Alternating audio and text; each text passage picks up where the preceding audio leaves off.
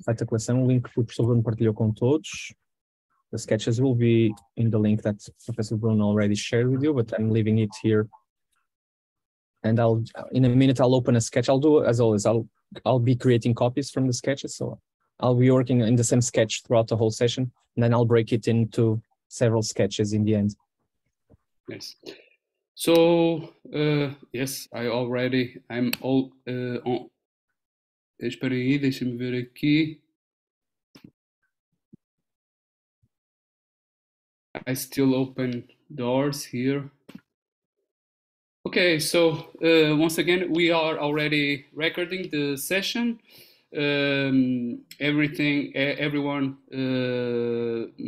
feels comfortable to that.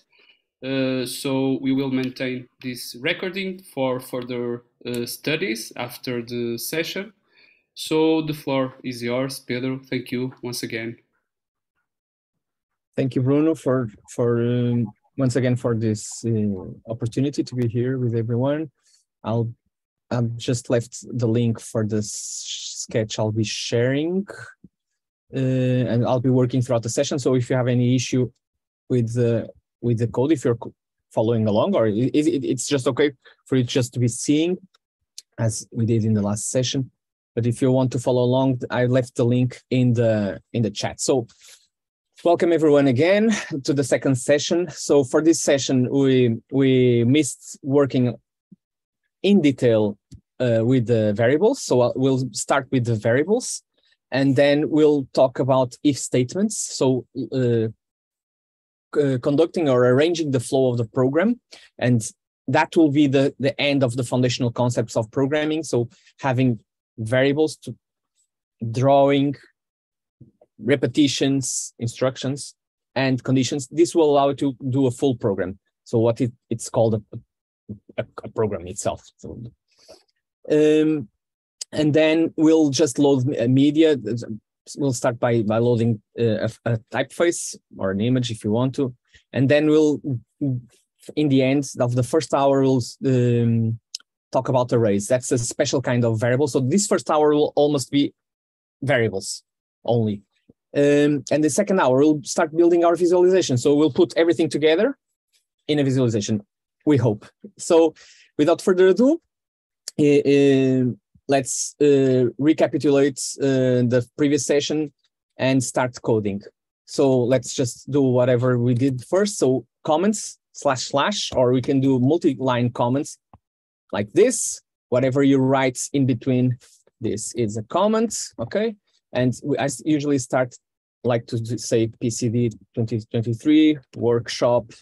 I just put the dates on everything, 01, 04, and whatever. So you can just do this. This is a comment, you leave it for yourself. The function setup, as we've mentioned, prepares the program, and the draws a program. I was reviewing the video and I did a mistake. There's actually two more functions, automatic functions. I said it was 3, but we'll talk about the third one today.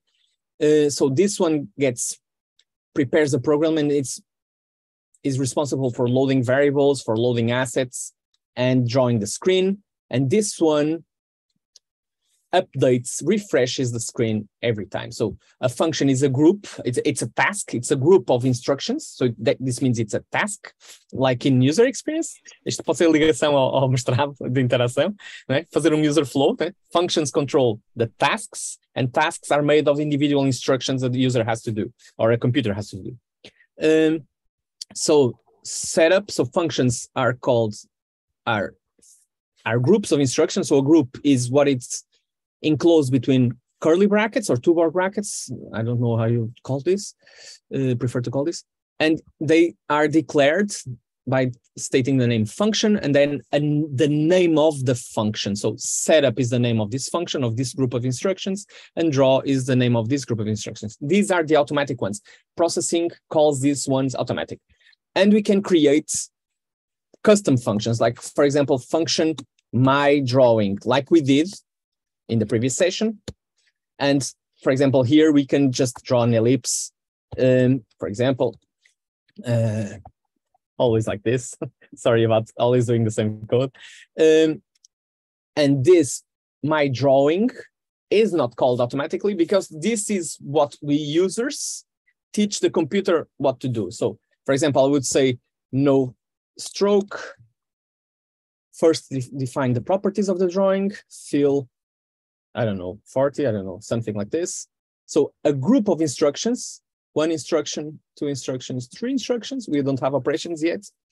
But this one, we just taught the computer saying, when I want to do my drawing, now we've taught the computer how to do this drawing. So this is a custom named function that whenever we want to do it, we call it by name. So I would just say my drawing.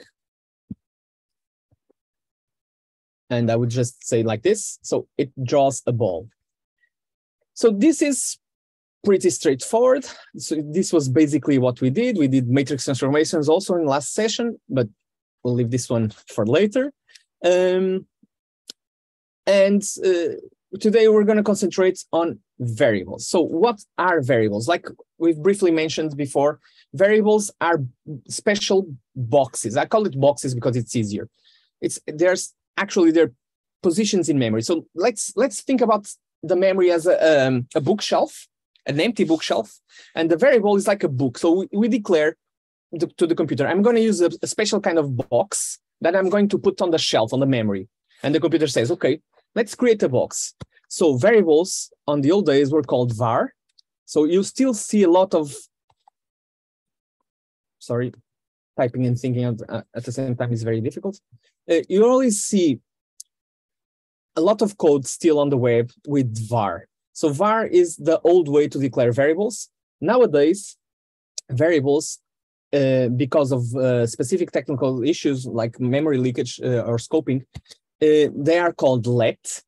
I don't know why this is. I still haven't figured this one out. And you also see another type of variable this is counterintuitive, called const. Const as in constant, constant. Also variable, also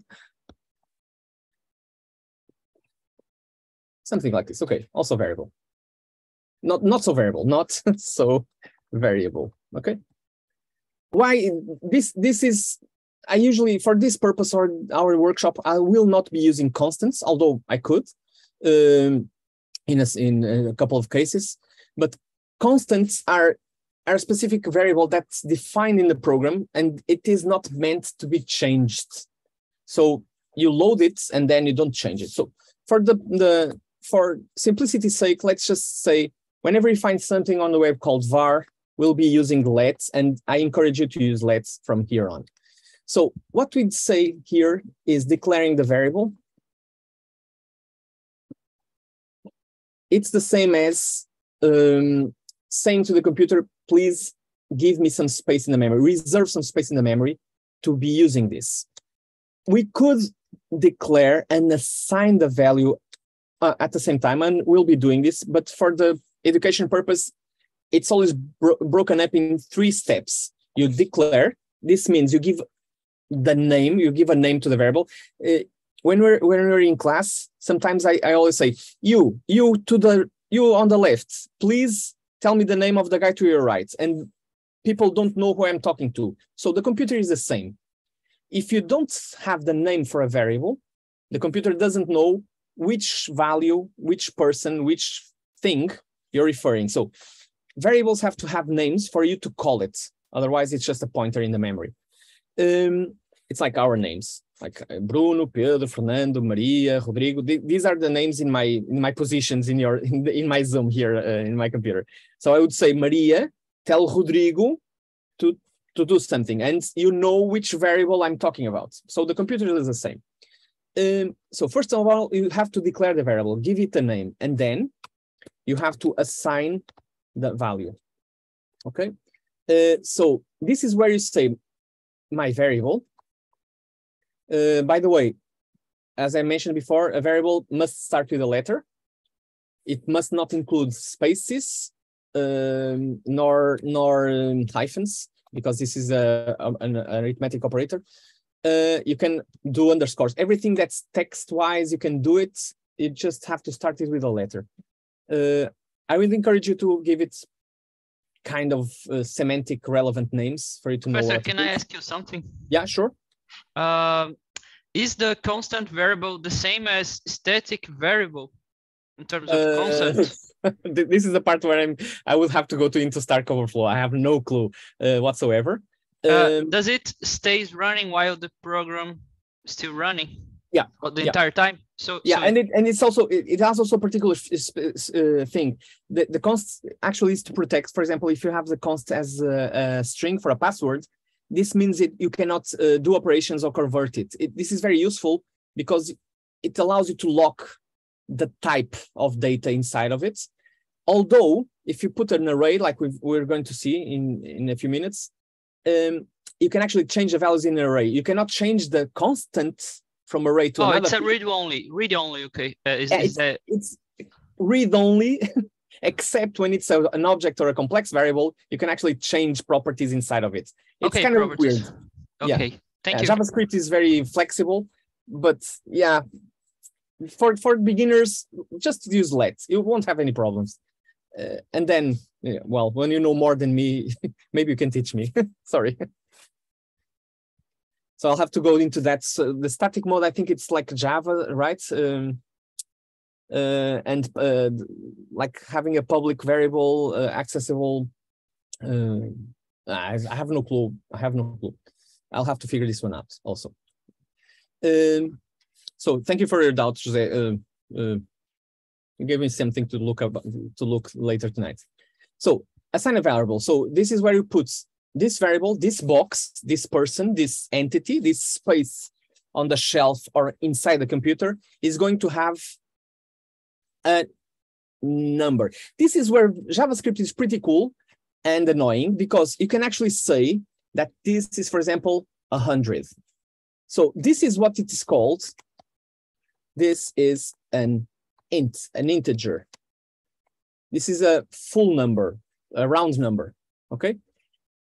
There are several kinds of variables, and JavaScript, JavaScript is not a typecast language. This means you don't have to say, this box is a box for numbers, this box is a box for text, this box is a box for colors. You don't have to say which kind of variable you're going to put inside of it. JavaScript deals with it. Sometimes it's good, sometimes, like we're probably going to see several times, it's going to be bad because we have to figure out what that variable is becoming. So if I put 100, now I can say, for example, I'm going to draw my drawing and I'm going to put my variable inside of it. Remember the properties when we stated custom functions and gave them properties? This my drawing function is sending a number or a variable when it's calling the function. So what I'm expecting here will be a number. So I will receive a number that I will call it X. I'm receiving something X. So I can use this X here. So this will be a number. Okay, so now the thing changed. For example, I can do this in setup and I'm assigning the variable once, but I can also say, for example, I'll reassign always. So I can also say that my variable now is equal to mouse X.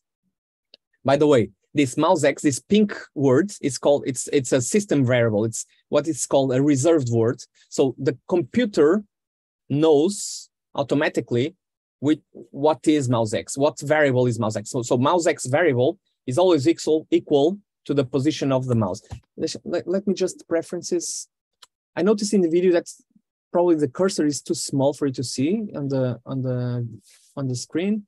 Let me just cursor. Where is it? Trackpad cursor. Is it here? How do I do this? Cursor size. Yeah. Cursor size. Pointer. Let's put the pointer bigger. Maybe this is easier for you to see on the screen. So mouse X, what else? Mouse X is, the computer always knows what is mouse X. So this operating system gives it always the position of the mouse. So the mouse X is always reading, asking the computer. Processing is always asking the computer, where is the mouse? Where is the mouse? Where is the mouse? So mouse X equals the mouse. Mouse X equals the mouse. So it's always giving me the horizontal position of the mouse. So this ball horizontally follows the mouse. So this means that I'm declaring, I'm assigning, and I can also do operations with it. For example, I'm telling my variable is equal to 100. So let's reassign it with operations. Let's just think for a second. My variable is 100, so it's 100. I can also say that my variable equals itself, so it's equal to itself. So 100 equals to 100. Okay, perfect. Minus the distance between itself and the mouse. So what happens is that the current position or the future position will be equal to the current position minus something. So I'm doing math with the position itself. So declaring, assigning, and using or doing instructions or operations. So I'm doing a okay. Pensava que tá bom. Okay. My variable equals. I'm already muted. Sim, não há problema. Obrigado. My variable. My variable equals my variable. Se for menos dá mais. Mouse X menos my variable. So I can actually do this. For example, and I'll just do /4. So it will actually produce me. Whoops. I should be using a plus here. I'll always get this mixed. So this will get me like uma tendência para a twinning, easing function. So when I move my mouse, the ball eases in to the mouse. Eases out to the mouse. So it kind of goes after the mouse and slows down. So I can use the variable to recalculate, do operations with itself. By the way, doing this or doing copy. I'm just going to leave it on the code, saving it if you want to use it. Doing this or doing this plus equals, like we've seen before in the loops. This is an easy way to say my variable equals itself plus. Oops, sorry, like this. So yeah, same thing, same code, only shorter, okay? Actually, this is too fast for me. I'll just go ×8 and okay, now you can see it better. I hope you can see it better. So it's just going and slowing down. If you really want to see this, just do it 24 or 50. And then it just goes bzz, bzz, kind of small Tesla-like movements, door closing movements. Yeah. So these are variables. You can declare, put a number in it, and use it for several things. So the thing is, variables are not only for numbers. So I told you this was an integer, but we can use variables. And let me follow my notes here. We'll just use numbers, strings, colors, and booleans just for today, for this first part. So my variable, let's use another. Another, as the variable name, equals to 100.45. So, or let's just say it like this.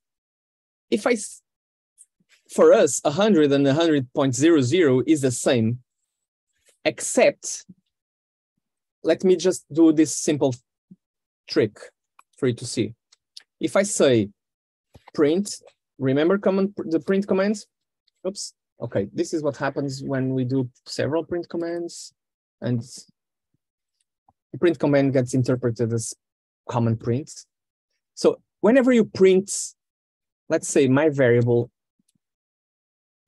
let's divide this variable by 2.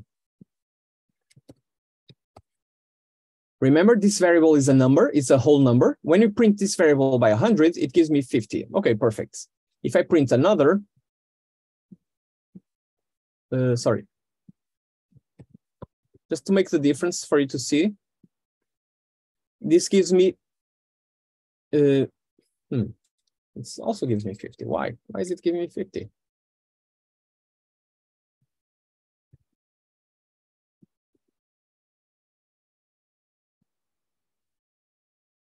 I'm just doing a trick. I'm telling I can print a string followed by the number. So it just does this. Okay, this is strange, but let's change the values. Let's change to 99. And theoretically, this would be the same, right? Ah, come on. Agora ele está a tripar comigo. Por quê, meu? Okay, sometimes this is just annoying. Today, this guy is not... okay, I forgot. This is JavaScript. Okay, JavaScript is our friend. If you do this in Java, this value will be 14. This value will be either 49 or 50, usually 49 because it rounds down. And this will be 49.5. JavaScript is actually allowing us to do this. Sorry about this. I should have practiced better.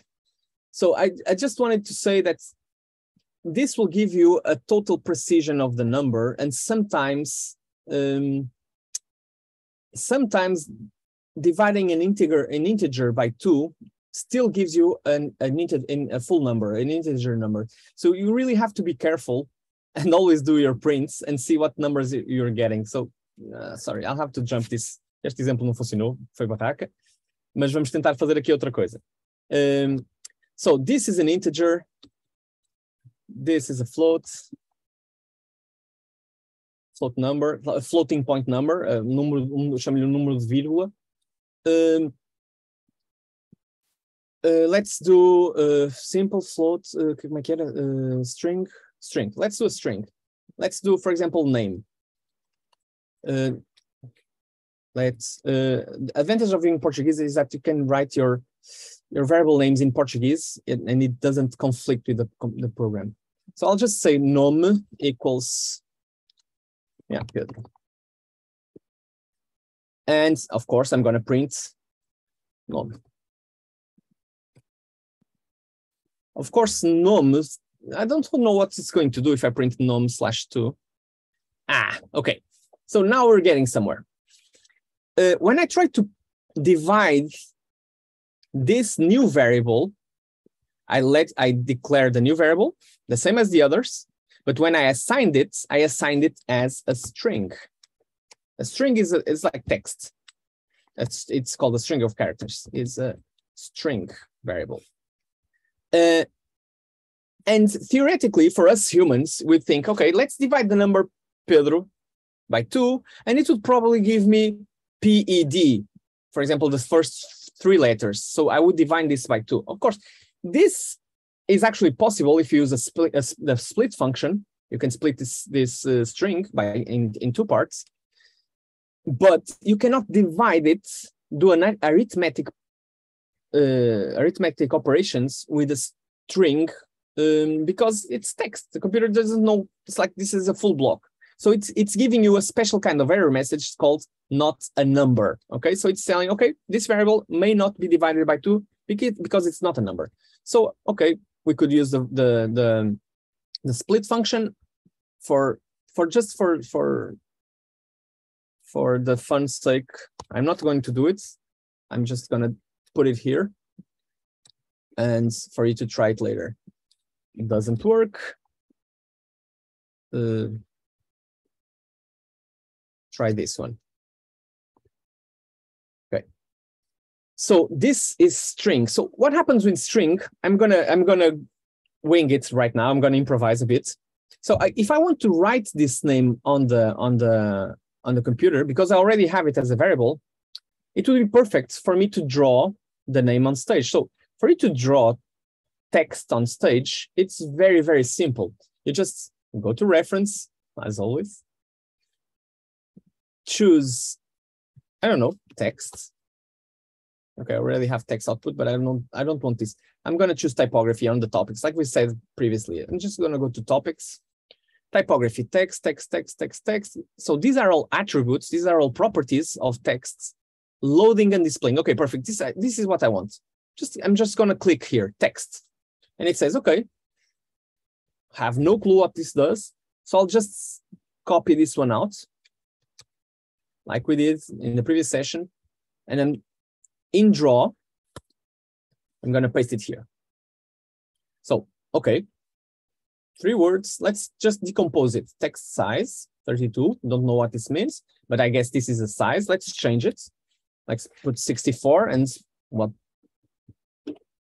It made it bigger. Okay, so this is the size in pixels. Perfect. Let's just say 24 and it will be smaller. Okay, perfect. So this is a controlling the body size and the text words 1030. Okay, so this is pretty straightforward. So, and fill text. Okay, so I guess I get the feeling of it. So like I mentioned in the previous session, when you're in this stage, just copy the examples and have fun with them, play with them. So text words, this is pretty straightforward word. So why not say Pedro? Okay, and this allows me to write Pedro. Okay, perfect. So, but guess what? I already have my name Pedro over here. So can I use a variable here? Yeah, perfect. So what this means is I declare a variable, I assign the value to a variable, and then I can use variables in any part of the program and do operations with them. And I can update them. In this case, I just declare the variable in the beginning of a program. I could do, for example, a prompt. That's a JavaScript, a browser thing. And the user could just input his name, and it gets stored in a variable. And then I could just display it on the screen wherever I want it to be. For example, 1030. So like I told you before, 1030.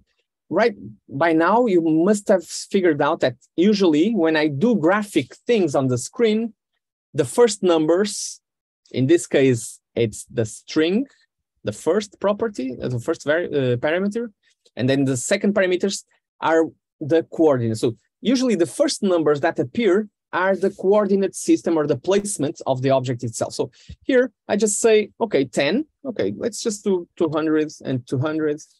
Let's see where it goes, probably here. Okay, a bit farther than I expected, but here. So this just controls the position of this text object. Okay, so yeah, one ball following horizontal, one text following vertical. So I was using this example to show you that we can use string variables, we can use numeric variables, and guess what? Right now, I'm feeling that this typeface is not what I want to do. I want to use a custom typeface, and I will use this opportunity before moving along to the final different variables to talk about loading fonts. So I wanted to choose a different typeface for this. So like always, I'm very lazy. I always use Google Fonts, .com/fonts. And okay, it's taking a lot of time. I don't know why. And I would choose, for example, really something different that would do me a nice render on screen. Playfair, it's cool. Playfair is different. So I just choose, for example, this family. I would download it. I have no clue what it's doing right now. Okay, just desktop, download, Playfair display. Okay, perfect. And I will just open it. Yes. My computer is not doing anything right now. Why not? Okay. I would open it. It's sorry, it's here on my second screen, and I would choose, for example, the bold version. So I have the bold version here on my computer. Okay, I have the bold version here. I just downloaded it, and I want to use this version that I downloaded here. I want to use my name in Playfair. So what I do is you have your sketch like this. So we're using the browser editor. You can also download and use the library on your usual no vosso editor favorito. You can use it in your favorite code editor, but I usually use this editor online. So if you open the assets, so this is like the documents tree. If you open this drawer, you'll see that actually this sketch is actually a web page that loads a CSS file and a JavaScript file. Okay, so basic web design if you've ever done it. And what we have to do is somehow get the file in here and also load it either from the CSS or from the JavaScript. Here from the JavaScript will be better because we're doing JavaScript rendering. So we have to click it. I usually create a folder and I call it data or assets or whatever, or fonts if you want, for example, fonts. And I add a folder. So it creates a folder, a regular folder file, and I upload the folder here. So I'll just drag and drop the folder in here. So I just use the Playfair display bold. Not really recommended design-wise, but okay. I guess it will be fun to use this. So right now, I have a font file. I usually copy the name here to make sure I have every name correct. Sorry. And I just say, okay, so now I want to use a font here. So like numbers, like strings, and you'll see like colors, objects, images, anything that gets used inside the visual part, the visual stage, has to be somehow loaded into memory. And like I've been explaining, variables are places like a bookshelf that you put things in memory. So I'm going to load this file from a folder in the web server and put it in the memory of my program. So I'm going to load it into a variable. So declaring variables, let's guess what? I'm going to say, let my font, okay? Or text font, or the name itself, you'll decide. So, but now there's a trick. Now is the time to talk about a specific function of JavaScript. It's called preload. When the web page loads, it actually is loading the web page, and then it's loading the HTML elements, and it's making sure it's getting the graphics, and then the JavaScript runs. So you have to make sure the font is loaded, the images are loaded before the JavaScript runs. So this is a special thing. There's a special function that detects when all the DOM has been loaded. And once again, processing has made this very easy, and it has made a special function called preload. So preload tells processing, okay, before you run, make sure everything is ready and available to you to draw on screen. So you just copy this function preload, and let's put it before setup. Actually, there's no problem using it before or after. JavaScript does a thing called function hoisting. It just corrects the position of things. But yeah, just to make sure, just use the preload in the correct order. So preload, actually it will be settings, preload, setup, and draw. Any other function, you can do it wherever you want. So you do the function preload, make sure everything is loaded, and say, okay, my font will be load my font. Go to the web server and load. So where's my font? My font is in a folder called fonts, and then it's called Playfair. So I'll just go on the folder fonts. Of course, if you know a bit about web, this is how you declare a folder in your file tree. So relatively to this JavaScript file, look here, relatively to this JavaScript file, go into a folder called fonts, okay? So directly font slash, and then put your font, oops. Yeah, let's copy this one out. Okay, copy. And put it there. I'm doing copy paste because I usually type this wrong. So right now, it's still loading it with, I don't know, with Helvetica or Arial or whatever this is. Because I only loaded the font on the shelf. Now I have to say, I declared, and I declared, I assigned, and now I have to use it. So always the same thing, declaring, assigning, and using. So this would be using. Declaring, assigning, and using. So I'm declaring, I'm assigning, and now I'm going to use. So I'm just going to say, let's see how this is done. Load fonts, text font. Okay, perfect. We're just going to say from here on, all the text that's going to be displayed after this line is going to be with my font.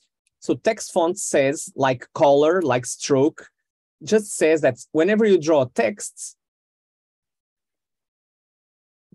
the text font will be my font. And whoops, my font. And guess what? Ta-da! The font now gets used as a variable, okay? So I use this example to show you how a different kind of variable is created. This is called an object variable. So it's kind of more complex. But it's the same thing. So we instead of loading a number, instead of loading a color or a string, we have loaded a full file into an object, into a variable. And now we're saying, just write text with this typeface, okay? Always the same thing. So to continue with our examples, let's my swatch. You might have guessed that my swatch will be a color. We did this before. My swatch equals color red. That's 200. I like better 200. Rodrigo Safra, initial variable to variable. Yeah. I was just publishing the const Latin var. Sim, obrigado. For Although you can actually change things inside the arrays in const. You can define it. Yeah, JavaScript is so flexible. Yes. Yeah, it's so annoying. But yeah, that's why people love and hate. Exactly. I love. So I'm going to define my swatch. So my swatch color. So it's a red. So I'm going to say, okay, I'm drawing. The fill. I'm going to say fill my swatch. And now it's going to say, notice that everything, including the text, will be red. Why? There will be just 1 second, 1 split second, 1 frame where the text will be black because I haven't defined the fill here. Oh, no, sorry. Actually, no. Yeah. So the fill is defined here. And from here on, everything has been, the computer has, follow me. It's like this. The computer starts and you say fill. So the computer goes to the drawer and picks up a red pen and you say, draw me a ball, and he draws a ball. And then draw me a text. And with the same pen, the computer draws the text. So if you do not change the color of the pen, everything gets drawn in red, okay? So if you want to change the fill, let's say my swatch, my other swatch. And let's say dark green. I know it's throwing an error, but I'm just going to say here. So I'm just going to say, this is a different and shorter way to say several variables. So if you have variables of the same type, I would encourage you to say like this, my swatch, comma, other swatch. So everything here will be colors. So I'm defining my first swatch, I'm defining my other swatch, I'm assigning another color to the swatch, and I'm just gonna say fill other swatch. And then whatever you do, it's like red and green. Okay, perfect. So colors get assigned like this.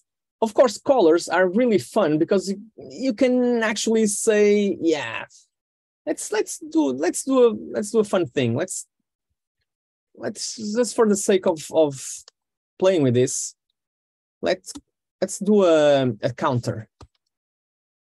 Like you're probably thinking a counter is used to count, so counter is getting equals 0. And let's just say counter plus plus. So if you paid attention when we're talking about loops, saying counter plus plus, saying something plus plus is the same as saying this is equal, this is equal to itself plus 1. So counter is getting 0, 1, 2, 3, 4, 5. And let's use this counter here just to see what it does. So when you play with this, it gets out of control very fast. You can actually say this because the color is being specified as a number, and it just gets out of control. So you could actually go into this and say, we can actually change this and change the color mode into a more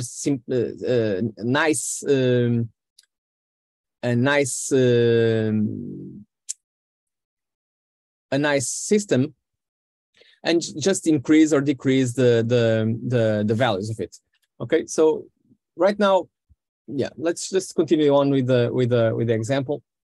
But we can actually use numeric values to change the colors if you want to, or you can change individual RGB values of it.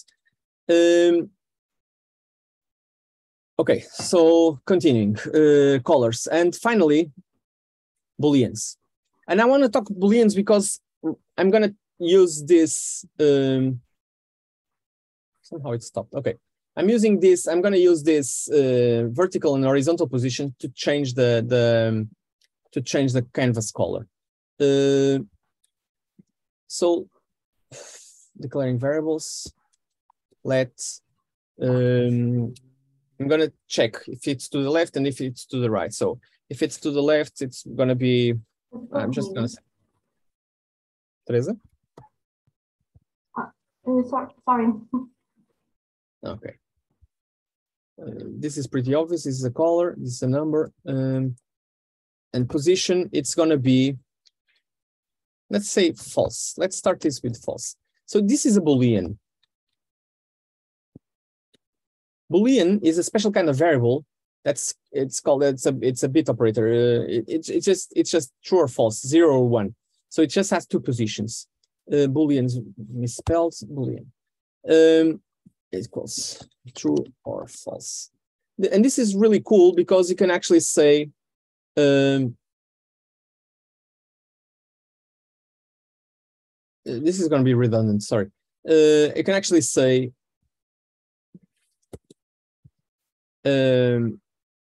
position equals false. Espera lá que agora atrapalhei-me. Como é que eu vou explicar isto? Porque eu tenho que explicar o if.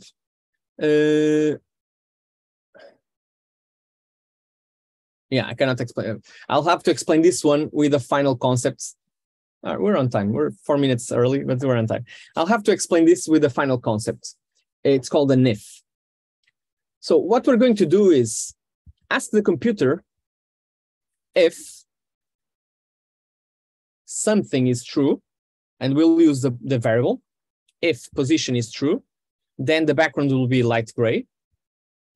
Else, if the position is true, if it's true, it's light gray. If it's false, it will be, for example, black.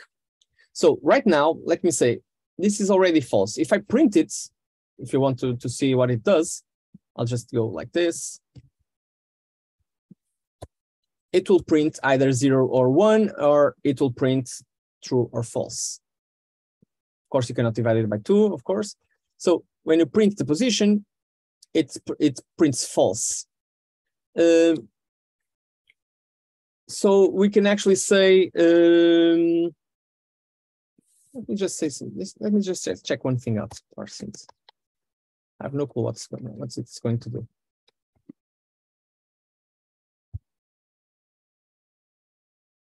Okay, just checking something. Okay. If you print this, the computer says it's false. It's not 0 nor 1. It's false. Sometimes these values also work with 0 and 1. Sometimes it's useful, but just beware that you're getting a true Boolean and not a number.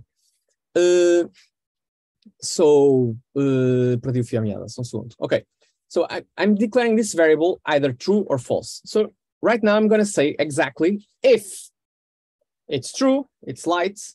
If it's false, it's black. So we're going to join the two concepts in the same operation, and we're going to do a conditional operator. Conditional. Oh, a conditional. It's, yeah, operation. Yeah, operator. Yeah, okay. I'm just taking this out. I'm not sure what I'm doing. A condition. If the if block is the same as a loop. If something in here is true, then do the instruction. So if whatever is inside of here is true, for example, the variable position, then the background is 225. So what happened here is that the position is false. So the computer is never updating. Oh, sorry. The computer is never updating the background because this is always false. So it's always false. So this one in here is not true. So this, if the parameter is false, this does not execute, right? Eu queria conseguir chegar um bocadinho para a direita, ok.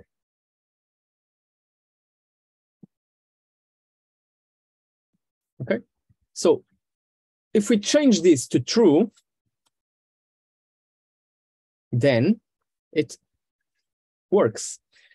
If the program was written like this, with an if, a simple if, it wouldn't allow us for great flexibility. So the if statement checks if this is true and does something, and then can actually continue the if and say else. If it's false, then the background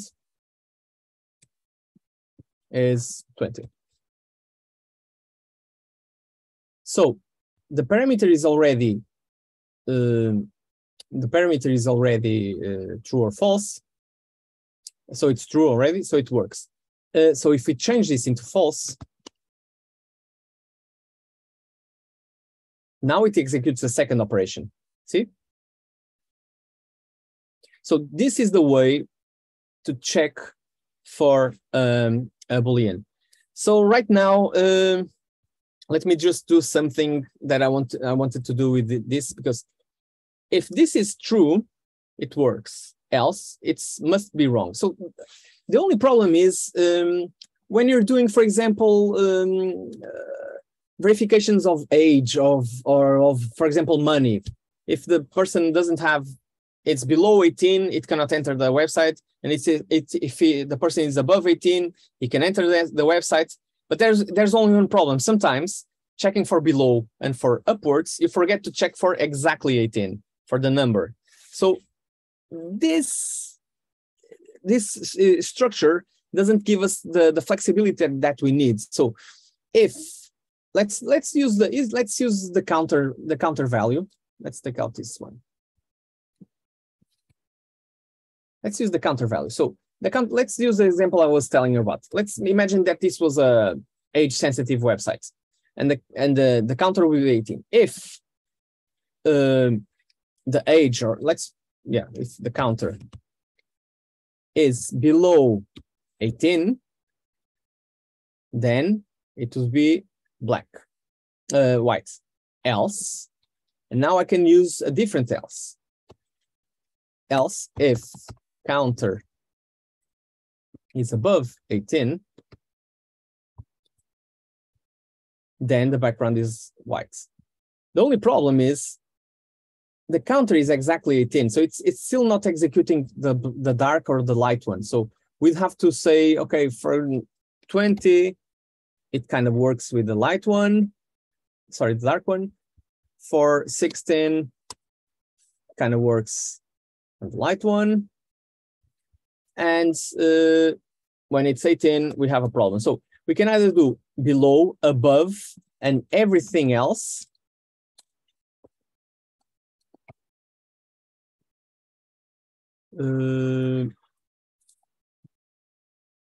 That's the blue. RGB. Everything else will be dark blue. So when it's exactly 18, if I spell background, when it's exactly 18, it does it like this. Okay, and right now, this program is very stupid because it's static. And we're going to convert this program very fast into a dynamic program just by saying if the mouse x under width times 2, guess what? If the mouse is to the left of the screen, else if the mouse x is to the right of the screen. So this word I'm using, width times 2, width is the width of the canvas. So the width is automatically defined when you say setup canvas, create canvas, sorry, setup canvas. So the width is this number. The computer already loads this variable with this number. So if the mouse is to the left of the middle of the screen, if the mouse is to the right of the middle of the screen, for everything else, the background is blue. So right now we have a dynamic program that goes to the left, to the right, and in between. Okay. So you have to check for these conditions always. Make sure that you do what's called a catch-all. So if something less, if something above, everything else, make sure you catch it. Okay. And this defines an if statement. Okay. Yeah, and it was once again, it was too fast, but we've covered variables, and this was my best attempt at covering variables and if statements in 1 hour program. I hope this has been intelligible. What I'm going to suggest, Bruno and Rodrigo, is make a short pause, and we'll dive into starting to build, because right now we finished the foundations. So we covered everything except for arrays. We'll need arrays, but we'll use it in the next hour. We covered the foundations of doing whatever you need to do a graphical program. So drawing, functions, conditions, and loops. And this will be the necessary tool building blocks to do what we need to do. Just one final concept called arrays.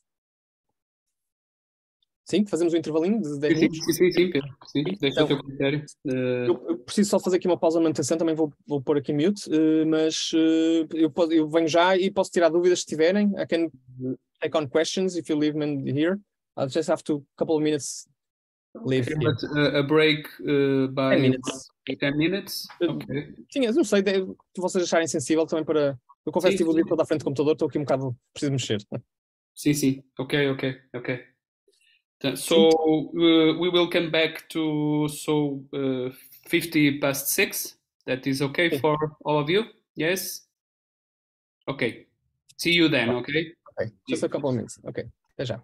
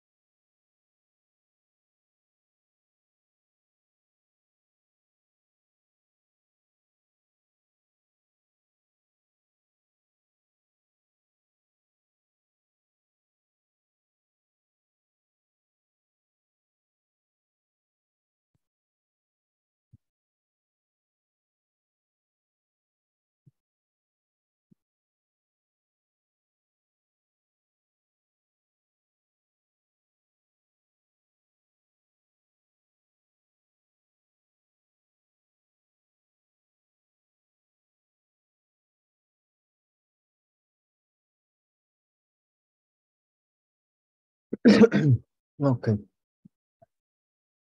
Bruno, are we all set up? Okay, Yes. so see? Yes, see. Okay, so I was already preparing. So I left the sketch here. I forgot I did a small glitch on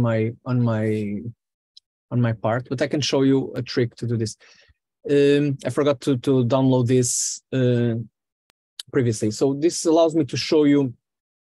I prepared a sample here just to play with it. Whenever you want to, for example, if you want to back up or give it to someone else or to work on these files locally, you can always download your sketch and save it to your computer. It's a thing I encourage you to do because sometimes accidents happen and things get erased.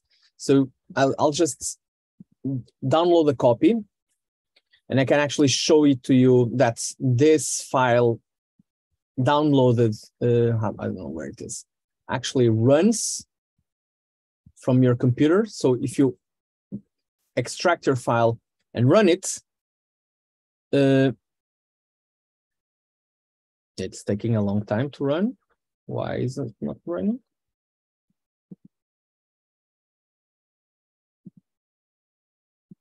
Okay, it's not running. It should be running. Why is it not running? Okay.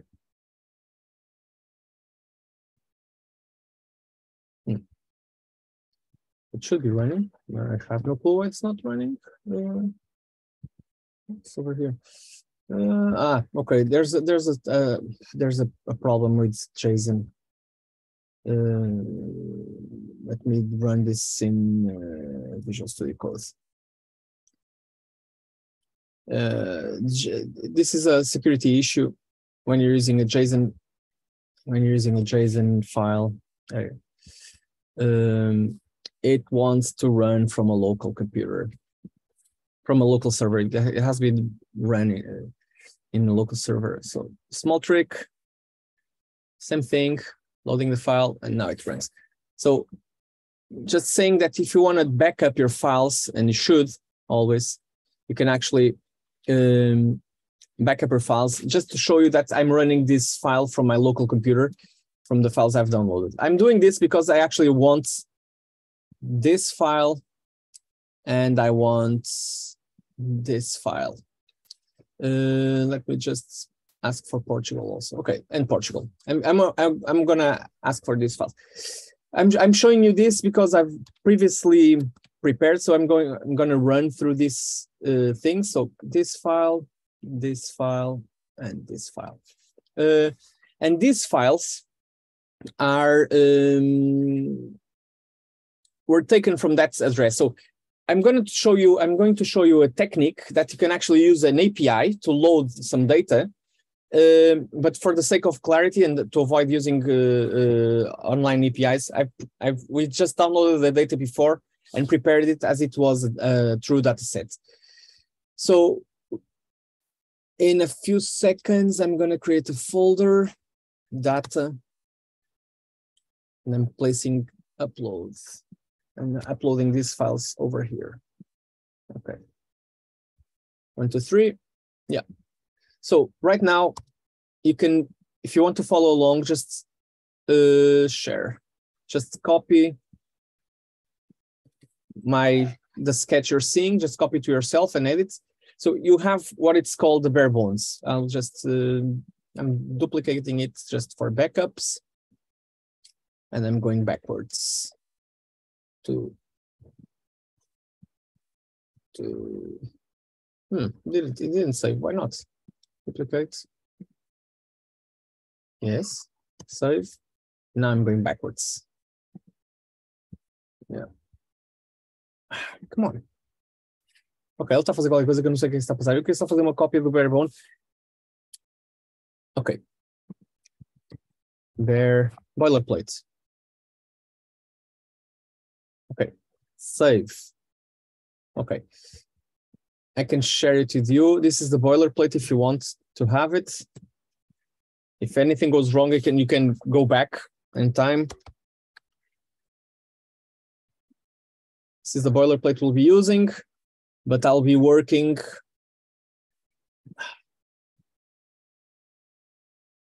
I'll be working on this one. Okay.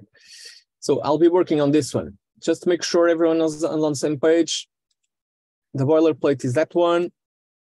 And I'll be working on this one, working file. Okay. So the data set is from here if you want to explore it. We just took out the CSV and cleaned it a bit. And I'm going to show you something. So we're going to be using something that might be scary. When you're working with an online API, like the weather, like I usually use the Chuck Norris jokes or the dad jokes API, where it gives you a random joke. It's really fun to use, or the internet cats. So when you're using an API, usually it gives you a strange code like this. Don't be scared. This is just something we'll see in the final variable object. This is what's called an array of objects. So this is probably the most complex thing you'll have to deal. So we'll just start with the concept of an array. So first of all, declaring variables. I'm going to declare a variable called data. Let's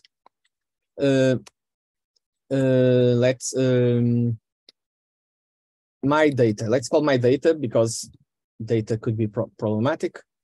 And for the sake of this explanation, I'm just going to talk about a new kind of variable. So we've talked about numbers, we talk about colors.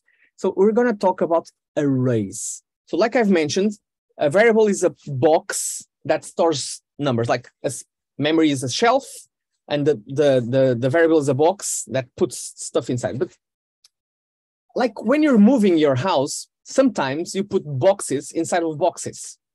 So an array is a special kind of variable that holds other variables. So it allows you to collect, not entirely true, but it allows you to collect several numbers, several colors, several strings. So you can actually have, for example, if I say data equals, the usual example that you see in the books is that we want to say the age, and like, for example, my age, like 43, okay. And I would do print data.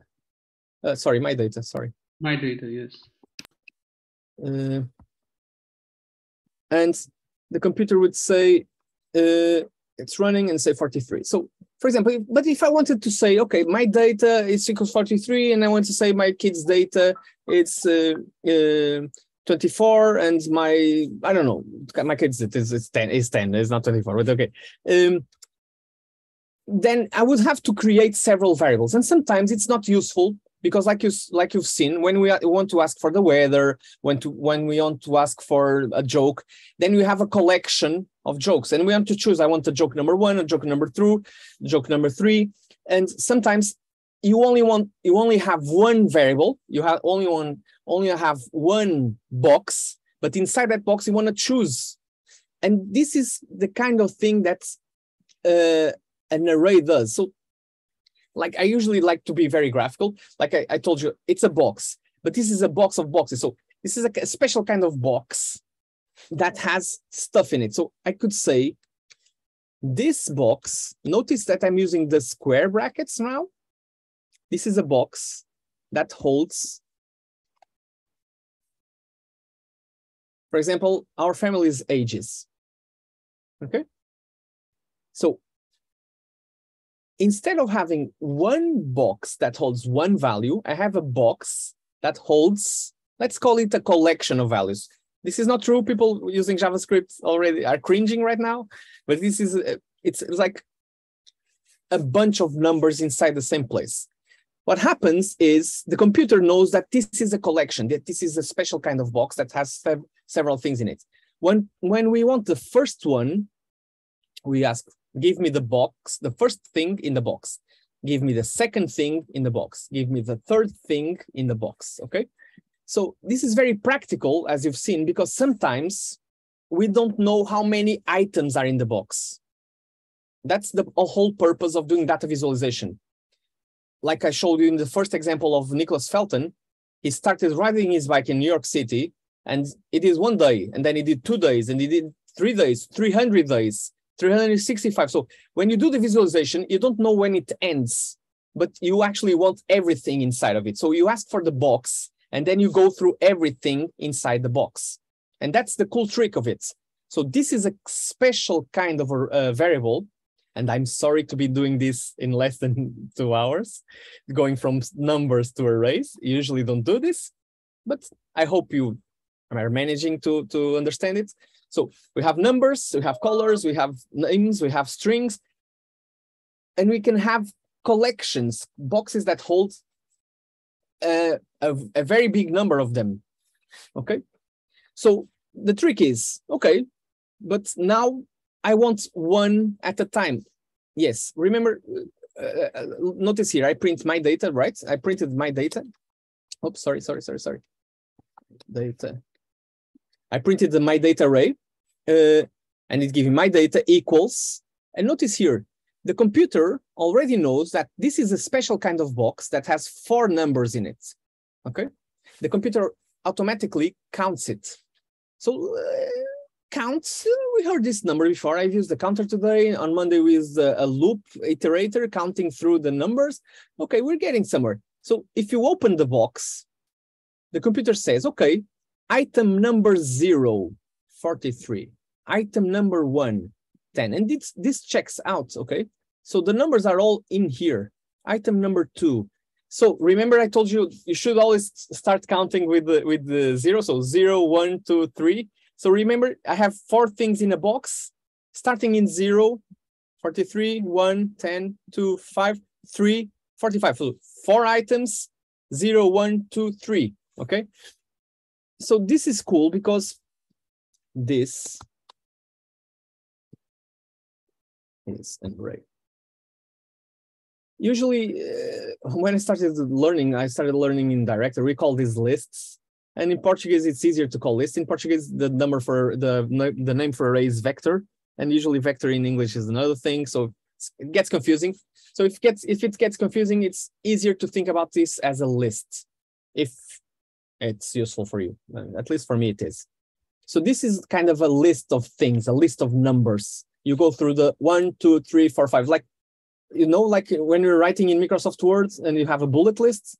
Bullet number 0, bullet number 1, bullet number 2. So this is called the index position of the variable in the array. Okay.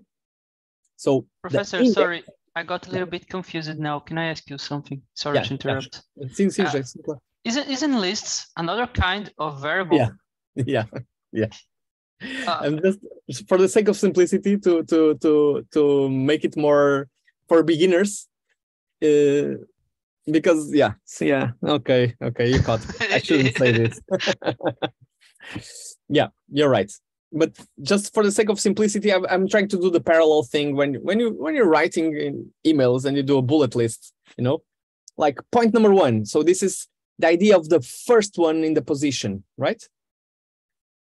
Okay. I just asked because I really got confused for a moment. Yeah. No, you're absolutely right. I'll stop using the term list. Okay. So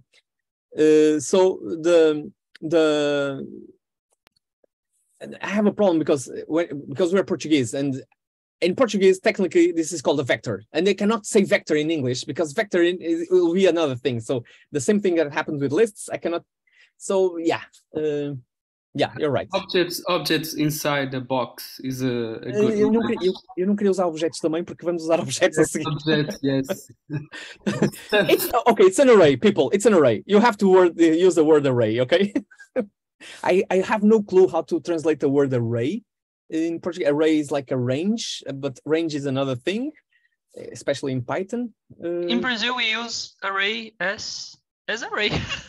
Array as array. Portugal is different. Okay. Yeah, in Portugal, the people. I have several computing books, programming books, and they always call it a vector. So technically, it's like a vector of numbers, a vector of words. Yeah. Well, I'm no programmer, okay, Jose, but thank you for the correction.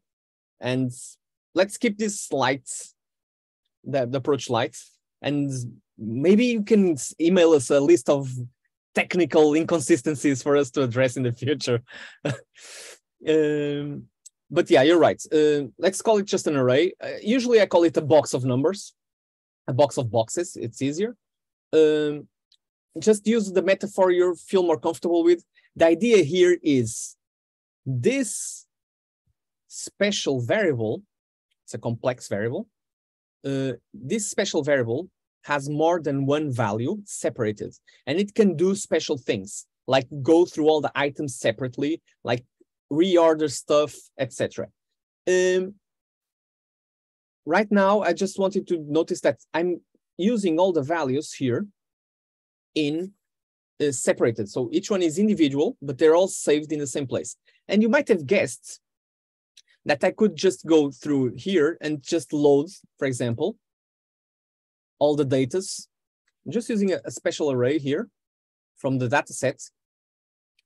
I can just place it here, you know? I placed all the datas here, and now, right now, it has 31 dates. They're all by order. It's not very interesting. But the computer says, the computer tells me all of them. So I can ask for the computer, okay, give me the data. But usually you want a particular date. So I can ask for the first one. Usually this is the time when this is interactive. Ask students in the room if anyone wants to try and guess, how do I access the first or the last one? Tiago is mentioning we can use the term sequence for array. Okay, sequence. Eu nunca usei. Obrigado, Tiago. Thank you, Tiago. I'll have to think about this one. Sequence is good because we have an index number and they're all sequenced. Okay, perfect. Sequenced. Sequence for the number. So we have the 0, the 1, the 2, the 3, the 4. So how would I print out my first item in the array? Anyone? I just want the first one. So I would ask for the array, and then I would ask for the specific index number. So the specific position in the list. So remember that this box holds many numbers, and I can ask for the first, the second, the third. So the way to access a specific index position in the array would be by giving it the array access. What's it complaining about? Okay, confused aqui. Okay, desculpa. Okay. I would ask for the specific index position. So go into the box and give me the first guy. So the first guy, remember, is 0. So the 0 is, the first one is 1985. Perfect. And now I would ask for the third, for the fourth, for the fifth. Sometimes we don't know where it ends. Sometimes we just need the last one. So yeah, how do we ask for the last item if we don't know how many there are? Actually, I told you that this box is very special. The computer, when it loads the box, it's like, I don't know, Tiago was mentioning using sequence. When the referees in a Formula 1 race do the setup position for the cars, they know how many cars are in the setup. So they know which one is the first, they know which one is the last. So the computer already knows this when it loads the array. So I can actually ask for the my data dot length, and this will throw an error, and I'll explain. Okay, and it's called undefined. So wow, what the hell? So what this word gives us, so the box, I told you, the box is a special kind of box that has properties, and this word length is counting the 31 numbers that are inside the box. But you have to remember that computers like to count with the index 0. So having 31 numbers or cars in the race means if you start counting with 0, let's open up the box and say the number 0, 1985, and we go all the way to the ends. Remember, it said 31. Guess what? If you start counting with 0, the last one will be the total cars minus 1. Okay? This is a special trick you have to remember always. So the box allows you to store several stuff, but the number of items in the box does not match the index position. The index position is always shifted by minus 1. Very annoying, I know, but once you get used to it, you forget about it. So you give the last one, you just ask for the total number of cars, but the index position is minus 1. So if you ask for the minus 1, it will give you perfect 2016. And let me see, it checks out. Perfect. Okay, so this box is a special kind of box that holds numbers. In this case, it could hold our full names, it could hold jokes, and I will show you a final box. I know it's already 6:30 and nós temos até às 7. Okay, we'll have to... Não, podemos, julgo, o Rodrigo está aí, mas podemos ir um bocadinho mais para lá. 7:30, né? Ok. 7:30, okay, então... Yeah, tem uma hora ainda. We should have started 7 minutes ago. I'll go fast, because I think this is probably we're able to do this in an hour. So let me show you another thing. Usually, like we're going to be using, the data is very weird. It comes in this very weird format. This is called a JSON object. Okay, don't worry.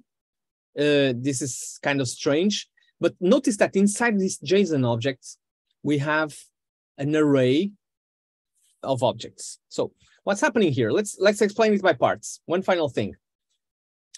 This is the basic JSON object. JSON object is something that's put inside a block of code, curly brackets, and it has what's called agora esqueci-me. A descrição e o valor é o bom, deu-me uma branca. Forgot. This is a pair of tag. Block. Okay, this shouldn't happen. JSON objects. What's this called? It's like the descriptor. It's like the property and the value. Okay, so sorry. Okay, yeah. Okay, this is the property. Sorry, and this is the value. So what's happening here at this special object has a property. It's called European Union. It's called France. And the value, it's the code. It could be a number. It could be a color. It could be a Boolean. In this case, it's just the property is a string, always a string. And this is a value that could be text, numbers, etc. So let's just copy this one into here and say, let's see the difference.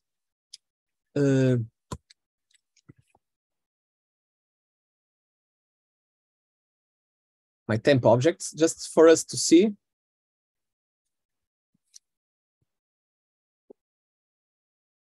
I'm just going to paste it here. Tidy code. I forgot how to do tidy codes. Okay. I'm just going to paste it here, and I'm going to print my temp objects.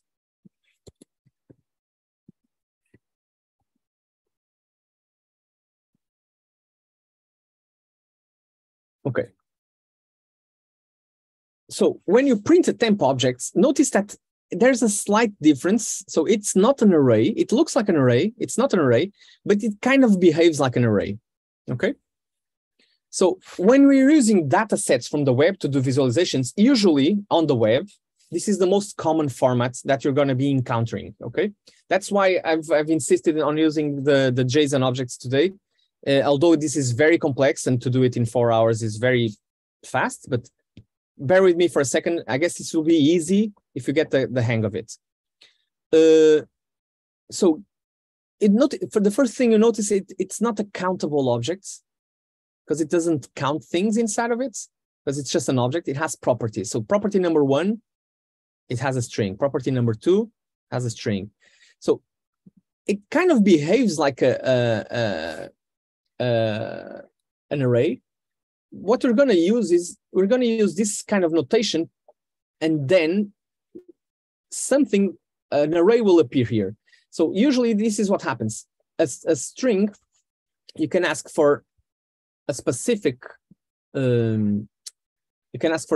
property on a string. Agora deu uma branca outra vez, caralho.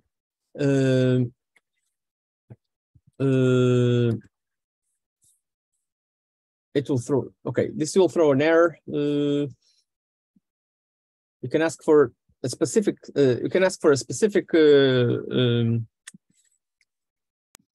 property by name. If you do it like this, I have an error over there. I shouldn't have done this. So you ask for on the data set, you ask for the data, remember? And you ask for the data 0 for the first. So when I want to ask for the specific value on an object, I will ask for the name of that property. Não consigo escrever.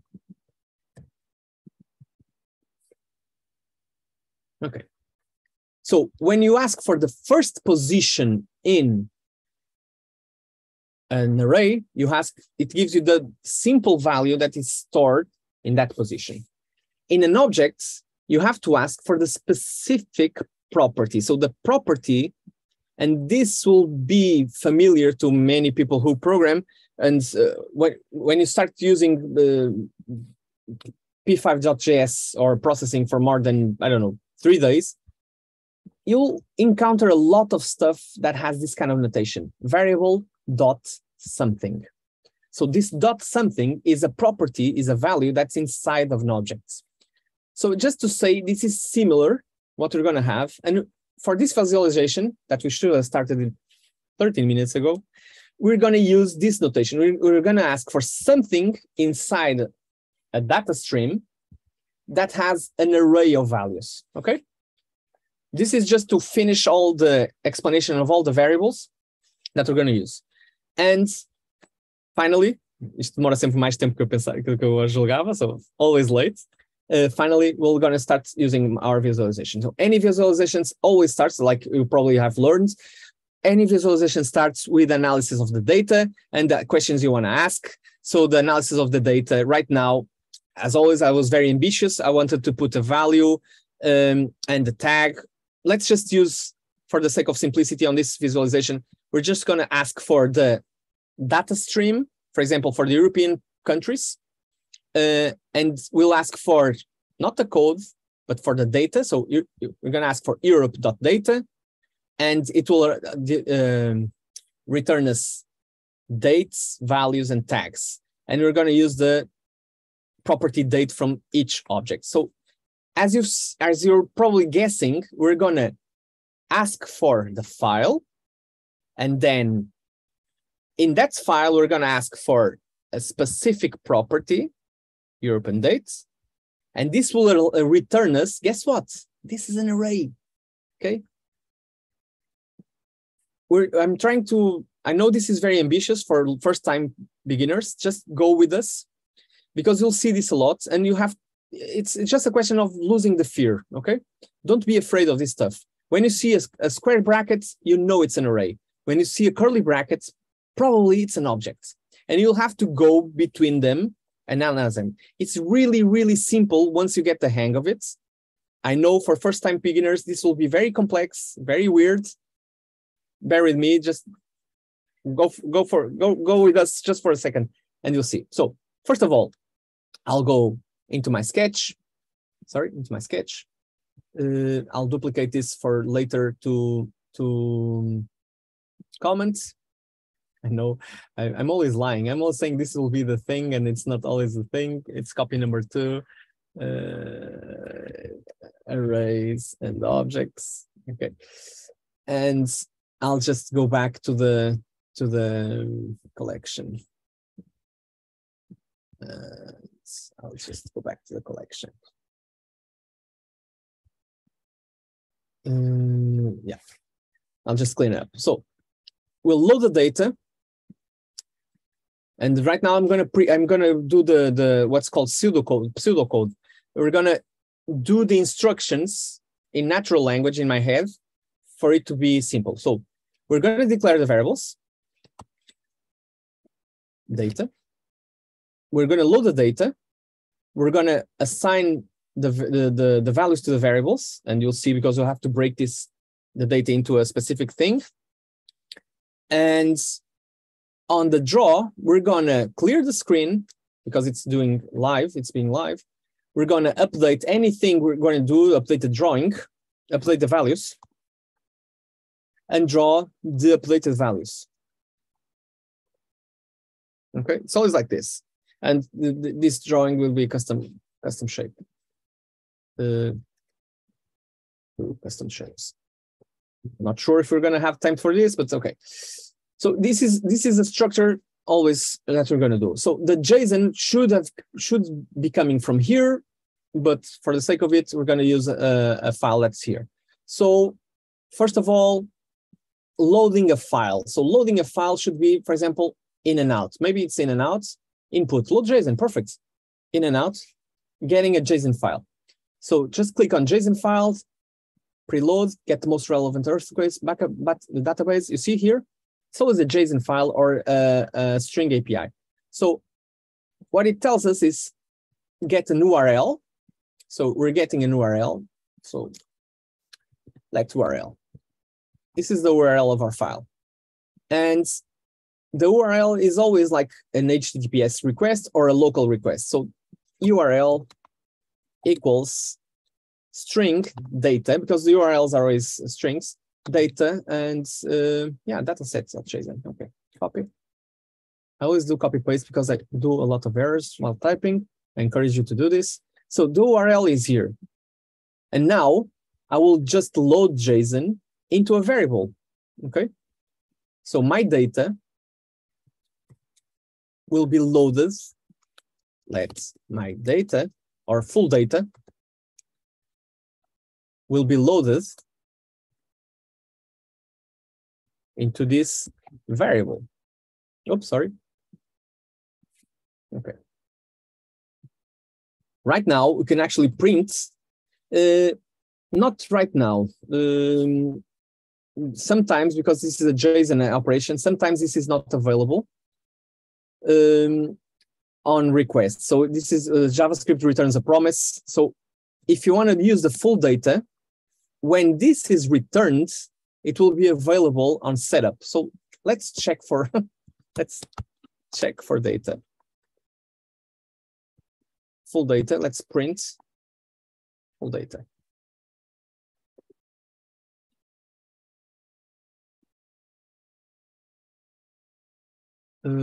Single comma, sorry. Sometimes I misuse this stuff.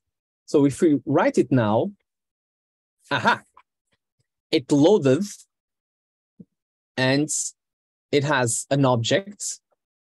See here? Give me an object, and each object is another object. So I open Europe, and this object Europe has a code, and then has a data. Guess what? It has an array.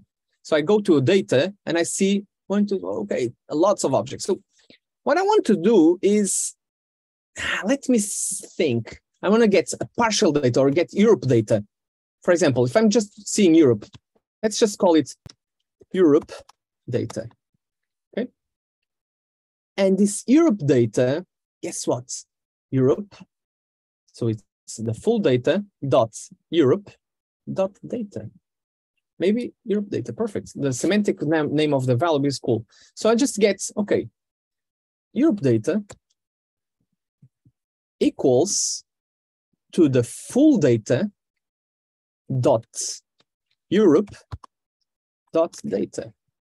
And now let's print Europe data and see what it's giving me. Always check with the prints with the print line.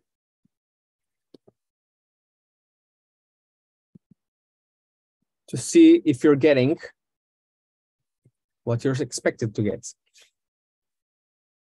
And now I have Europe data set, perfect, 42.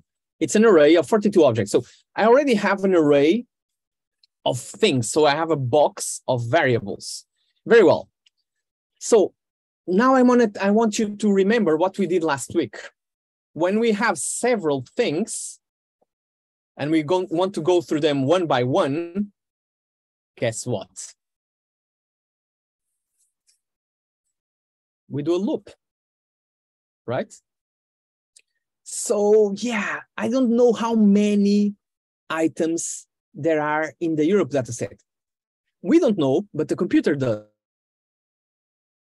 See here, it has 42 guys. Remember, the computer, when it loads an array, it loads them everyone, and then it counts like an inventory. So it already knows how many items are in an array because it's the length of the array. It's the size of the array.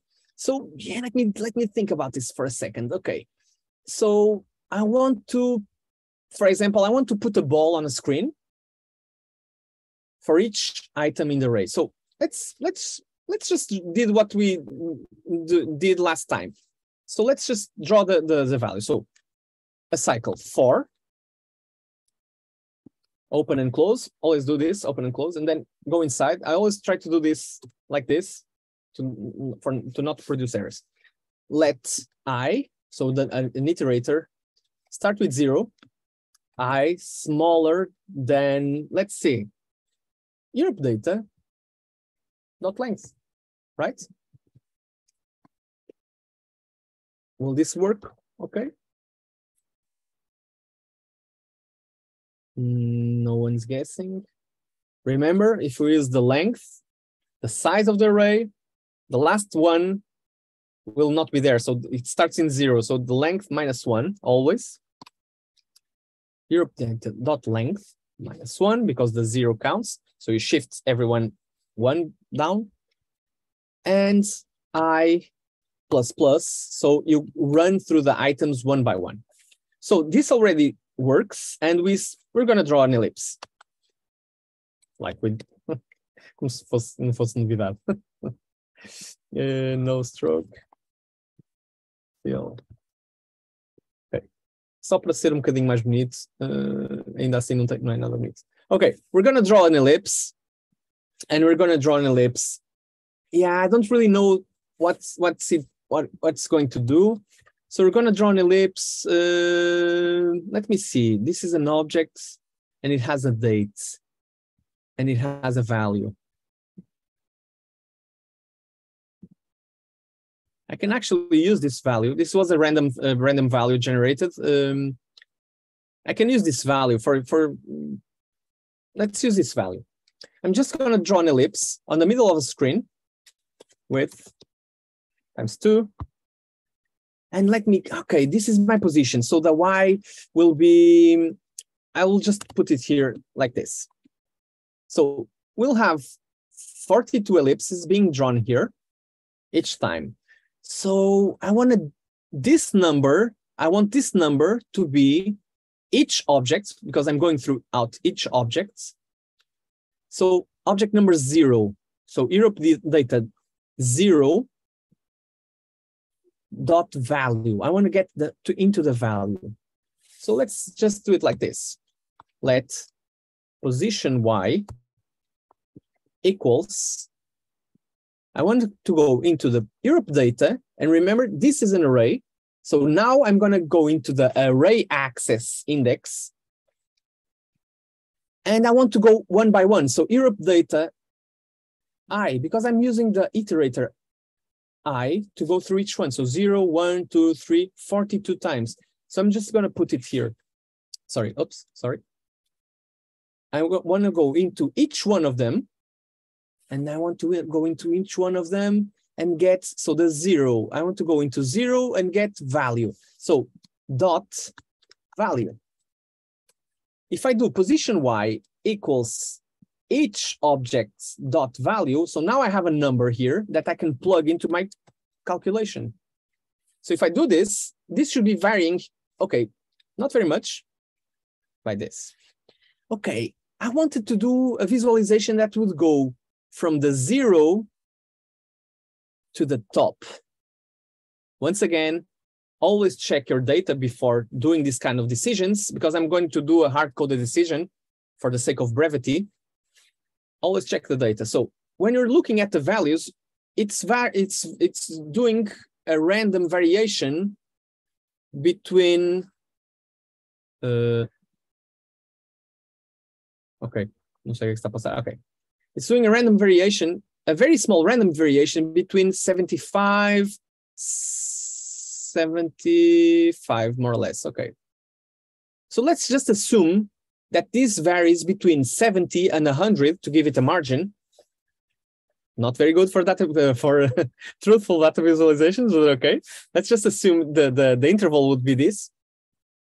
And it would be perfect if I could say, okay, our floor is 70 and our top maximum level is this, and I could just go, this is the maximum, this is the top.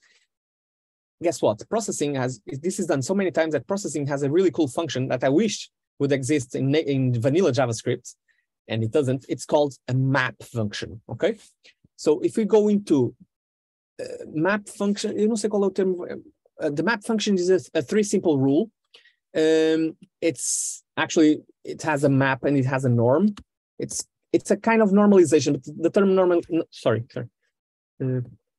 the term normalization, if you go to math here, so on the reference, if you go to the math topic, you have a series of operations that are very common, really cool, this one, the lerp, the map, the min, max, etc.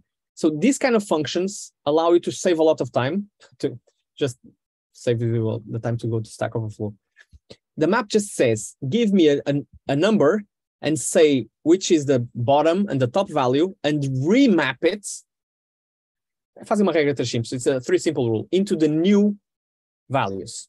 So what I'm going to do, remember we have been declaring variables and we have been reassigning values. So I'm going to reassign this variable, position y equals itself, but in a new scale. So remap it, map this position y again between 70 and 100, and I want it to go from the top to the bottom. But guess what? Processing has the 0 on top and the maximum on bottom. What the cool thing of this mapping function is that if you say that the bottom is down and the top is up, then it just goes backwards. It's really cool function. So you just say, okay, height and 0. So you just invert it. In one function. Now we'll have the balls spread out from the,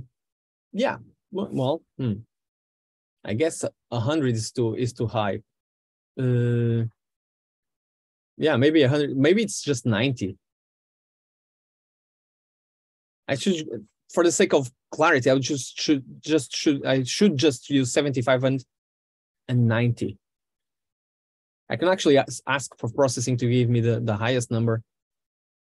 Yeah, okay, I should have explored this data set better. But okay, so just say 85 and 90. And now it's spreading out all the way almost to the top. What did I do?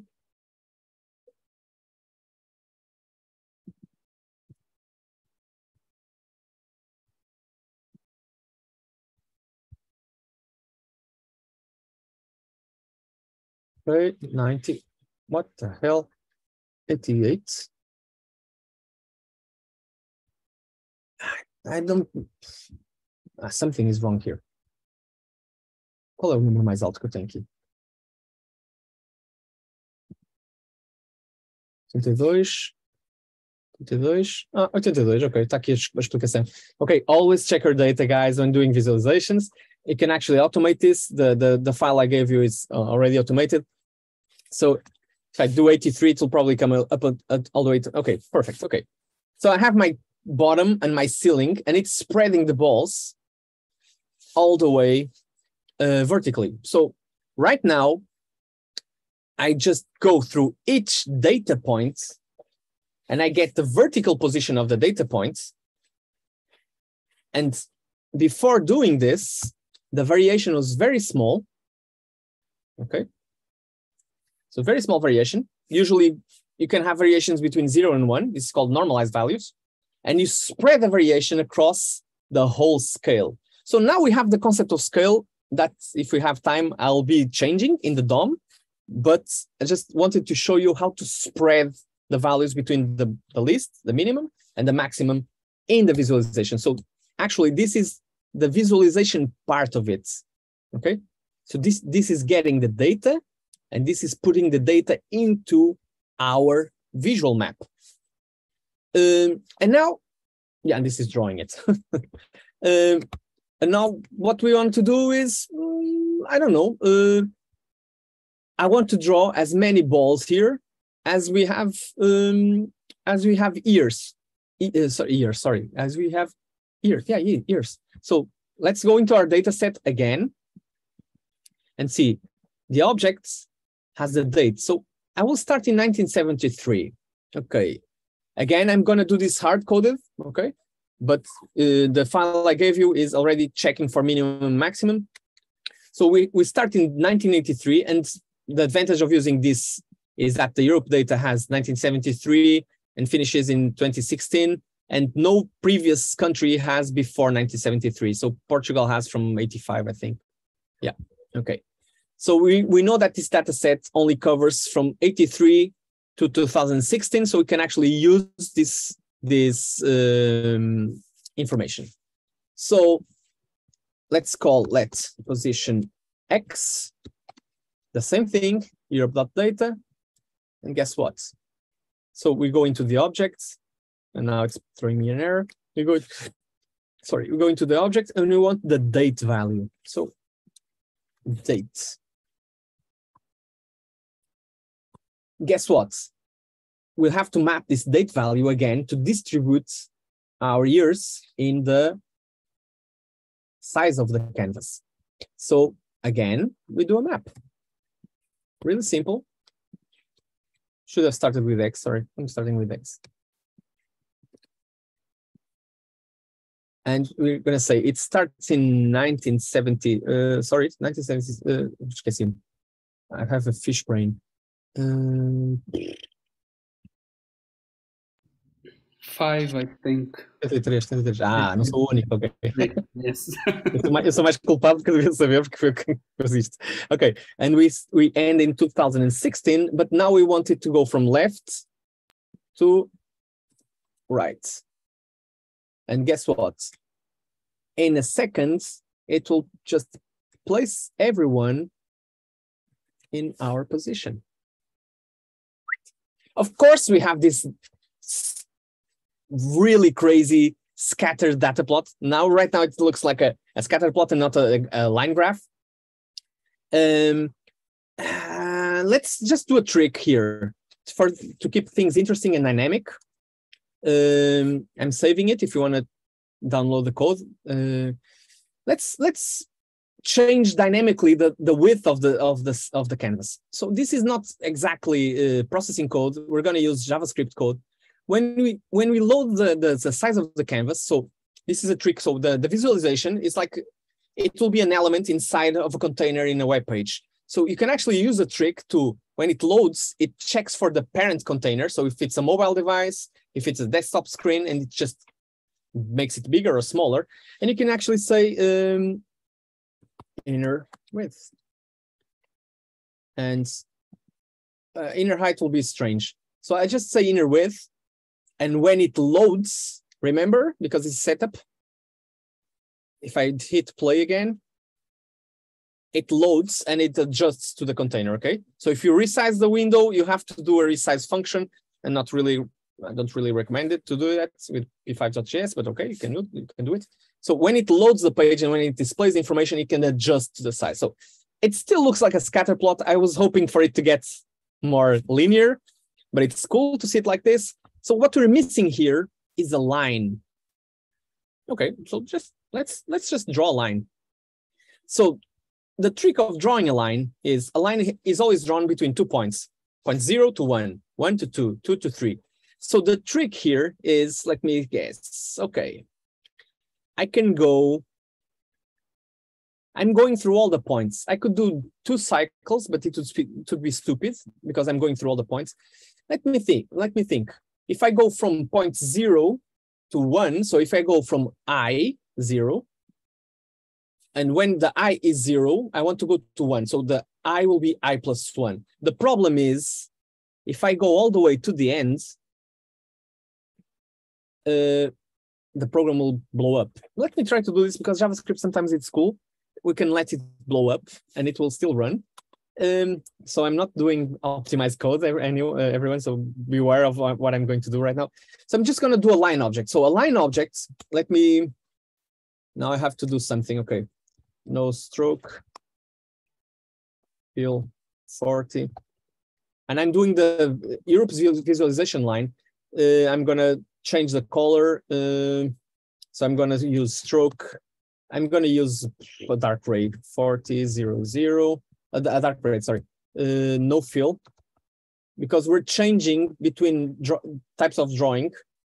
You have to make sure if this is better than running 2 loops. Maybe this is adding too many instructions, but let's see. And we'll do a line. So line has point 1 to point 2. So it has xy, xy. So let's just say this will be position, okay, position x. It gets position x, okay. So I have to get the position, my current position and my next position. So I'm gonna do a check. Let me just see if it works. I think it's gonna blow, but let me see if it works. Next posh, next position, next position, and next position. And instead of being y, the number I, so 0, when this is 0, I want this to be 1. So 0 plus 1. When this is 1, I want this to be 2. So 1 plus 1. So I'm just going to add I plus 1. It's just going to add my current position to my future position. Not sure if this is the best approach. Next posh. Next, what? So I get this guy. I do the same thing.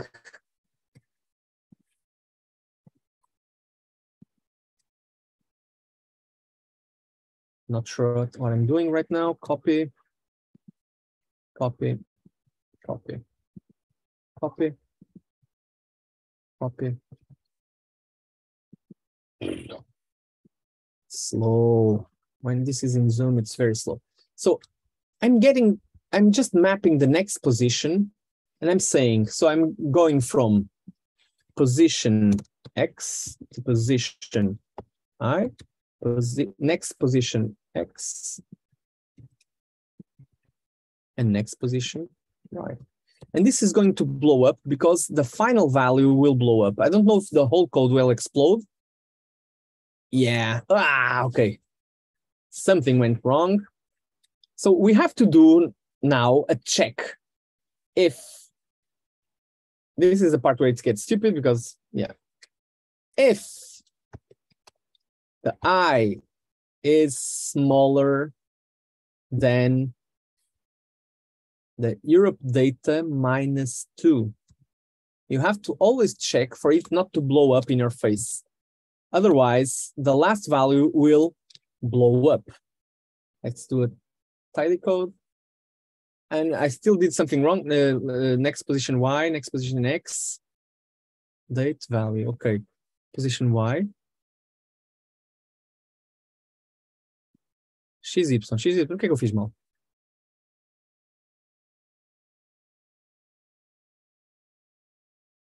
Something went wrong and I have no clue what I did. What? So it starts always in the proper place. Did I change this? I changed this. Okay, sorry. Yeah. What am I doing, man? What's happening here? Let's put it correctly. Okay. O que é que ele está a fazer? Desculpa. Let's put it. I messed up somewhere, but this is fun. XY. Okay, perfect. Okay. XY, XY. Okay, so let's now just copy this and rebuild it. Sorry about this. Sometimes this happens. I'm really a messed up coder. So let's call this nposh to be smaller code base. And let's just copy this again by the same order.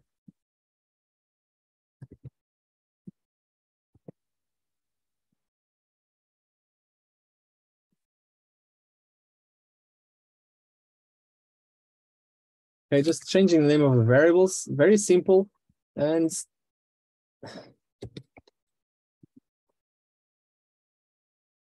come on, work.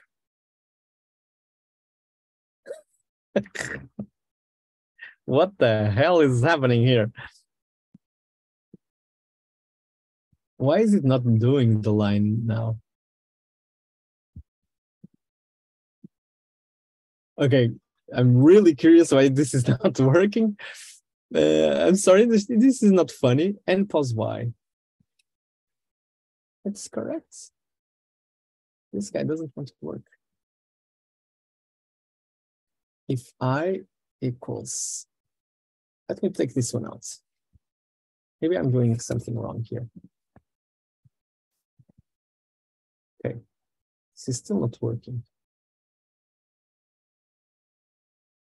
Claro, duh. +1, +1. Okay, now it's okay. Okay, so this is what I wanted to happen. But I wanted to do the if statement because JavaScript, like I told you, is a very permissive language. I found an error in our code. Okay, so this is not optimized. 74 and 74. So it all broke. Okay, it wasn't. Notice that I'm seeing points going very near the top, and I don't want them to go very near the top. Okay, so this will allow me to do a full spectrum visualization of the data set. So right now, we can actually pick up all the values we want in the code and distribute them along a specific scale. What I urge you to, I have to let you know that the thing I was doing with the if is that the final value, because this line will try to go from the current position to the next position. And you have to remember that the last position will not have a thing to go to. So usually in computer programming, this will break your program, okay? So you'll have to do a check. I'll just put a comment here. Remember to check your range, okay? So this means, I'll just do it. If I less than Europe data -2. So it has the final one to go to, okay? This will do exactly the same thing, but it will not blow up. Yeah, JavaScript allows you to render the page, so it will do the render correctly, I guess. But this will be more correct. Okay. So finally, so guys, o Fernando estava a dizer 75. Por que estava a dizer 75, Fernando? Já foi há bocado, Pedro. Já foi bem há bastante tempo. Sorry. O pai que está aqui em baixo, eu estou a tentar. Eu vou olhando para as vossas caras, mas não consigo ver o chat ao mesmo tempo. Okay. So right now, there's two inconvenient things. I will try to solve them in one go to show you the final thing I wanted to show. And Bruno remembered yesterday, I wanted to show the DOM. Yeah. So without too much explanation, the DOM is the document object model. It's a very strange name, a very engineer-like programming name to just call it when a strange name to call to what are the things that are inside our browser window.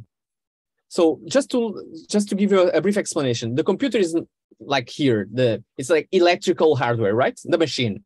And then it has a driver. It has some software, like the washing machine you have in your home, that drives the electricity on the machines, okay?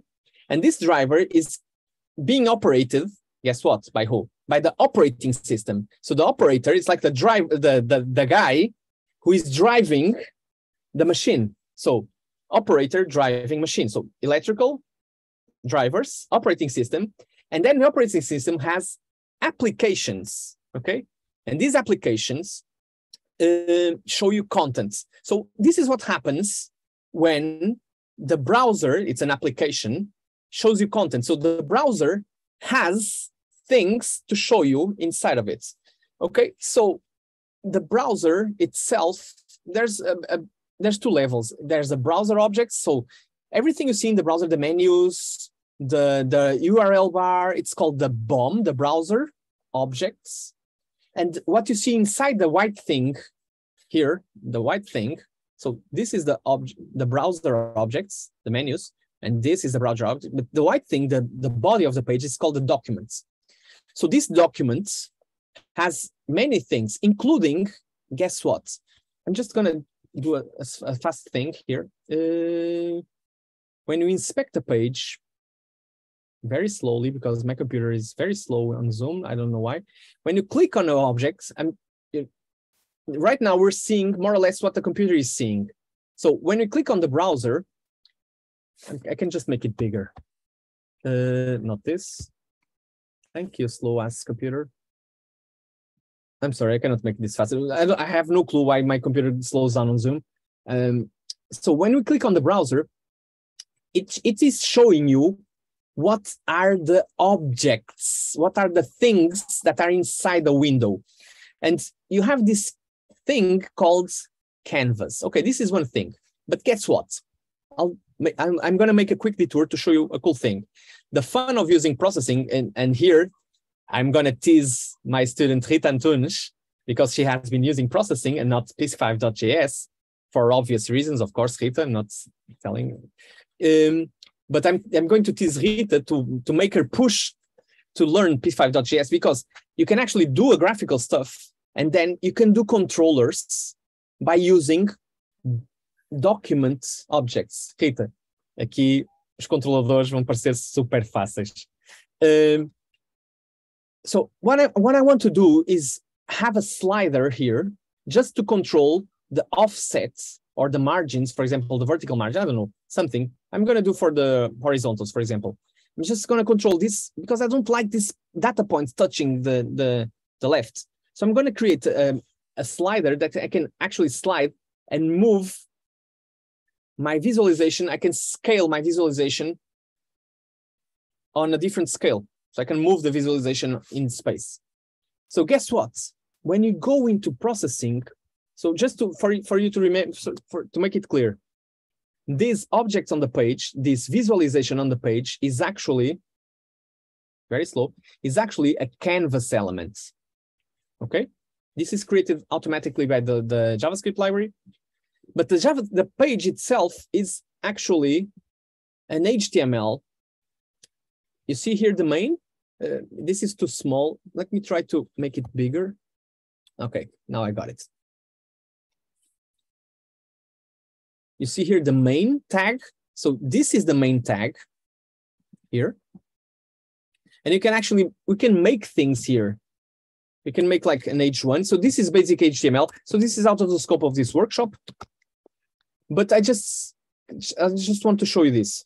Hello. So if I press hello here, it will push me here an hello objects. Okay.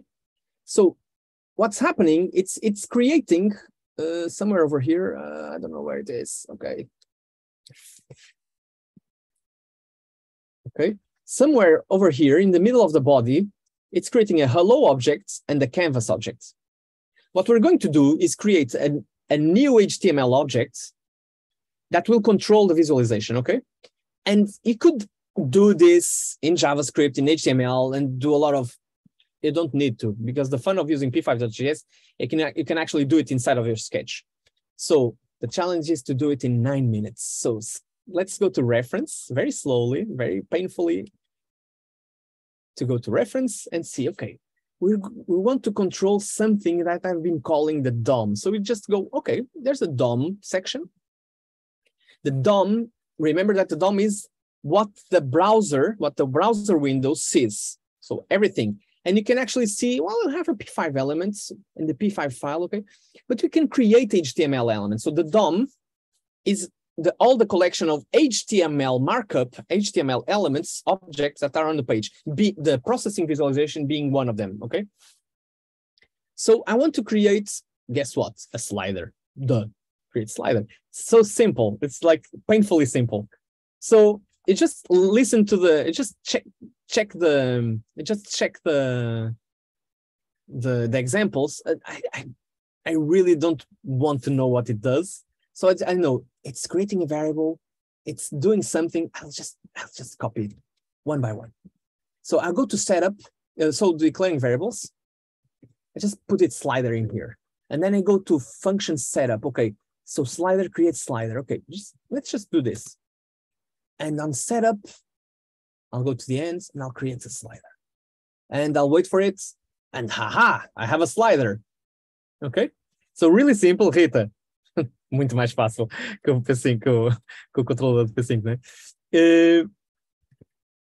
And now, yeah, this is, I actually know what this is. This is just to put a slider in the middle of the sketch. This is actually using absolute position. Let's just ignore this for this second. And when I want to use this to control something, well, I'm going to control the offset. Okay, so I'm going to control the offset. So let me create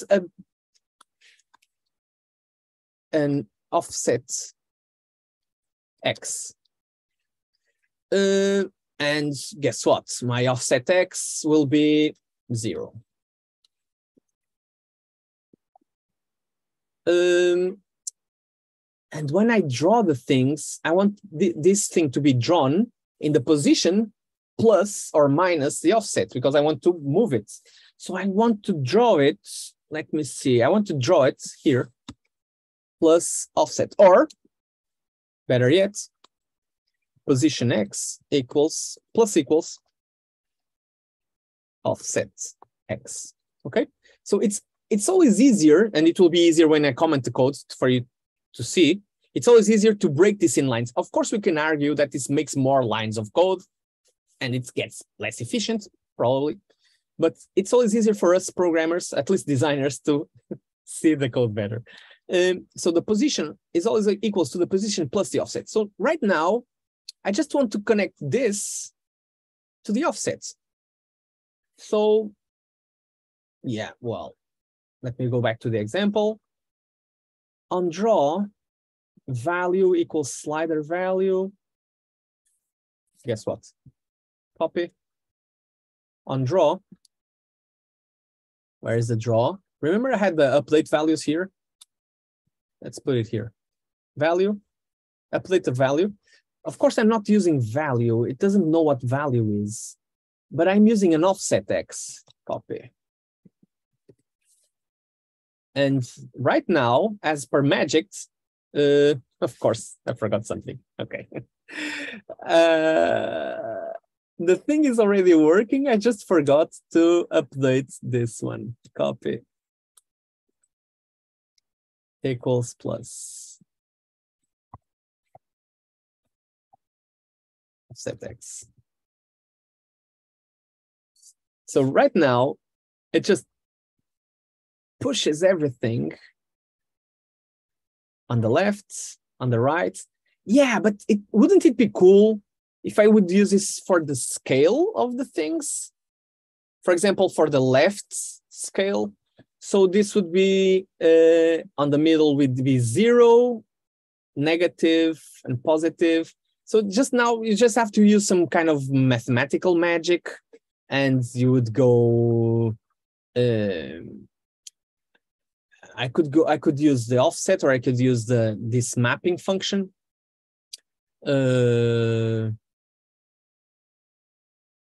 Actually, I did it in the left the last thing sorry, tô super olhar. No example, in the example, I did it with I changed the mapping value. So I would go I'm just going to offset it for a lot. So when I create a slider, let me see what it does. 0 to 255, and the interval is and the default is 100. So 0, perfect. 255, and yeah. Let me guess offset. I can just offset it from 0 to, so from minus width to plus width. Okay, I can just say, okay, minus width to width. Se eu conseguir, opa, and it just starts in 0. Okay, so now it goes all the way to the left, all the way to the right. And we can just offset it. This doesn't give me the right visualization tool because I would like for it to scale. So let me just think of for a second. I want to scale everything. So scaling is actually multiplying values. Desculpem, tenho 3 minutes. I still have 3 minutes, so I'm thinking what I can do with this. So I'm just going to scale it for the fun of it. So I'm just going to go do an offset X, and I'm just going to do let scale X. Okay. And the scale X, remember, scaling is very dangerous because it's usually between 0 and 1 for the 100%, and beyond 1 is 200, 300. So I'm just going to go scale X equals 1. And you shouldn't go all the way to 0 because it will be invisible. And let me see. What if all the positions would be scaled by scale X?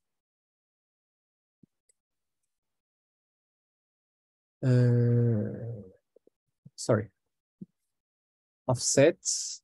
So lock hot scale, So I should go here, position X times scale X.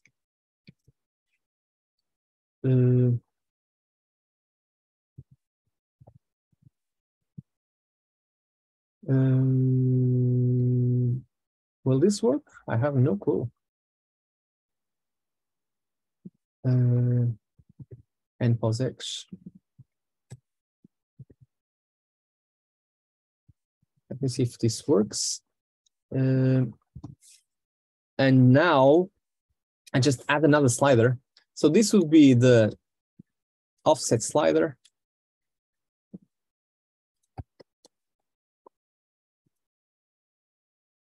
And now I would just add a scale slider.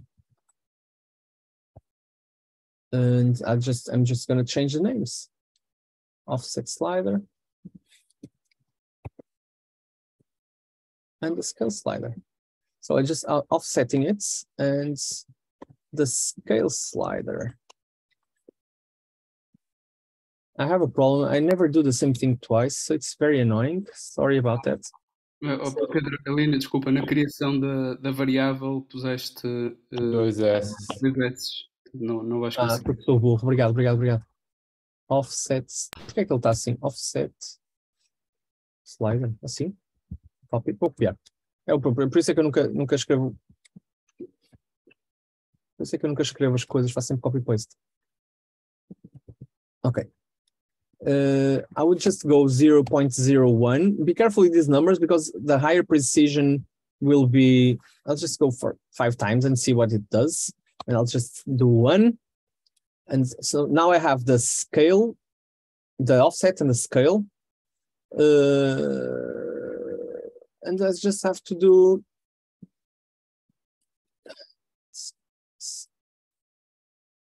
equal, now I forgot. Offset slider and scale slider. So this should be like this, and let me see if it works.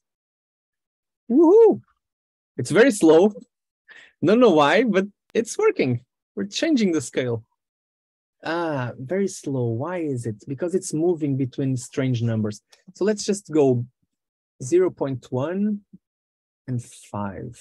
Let me see what it does. It's still moving in strange numbers. There should be something about these numbers over here. Okay.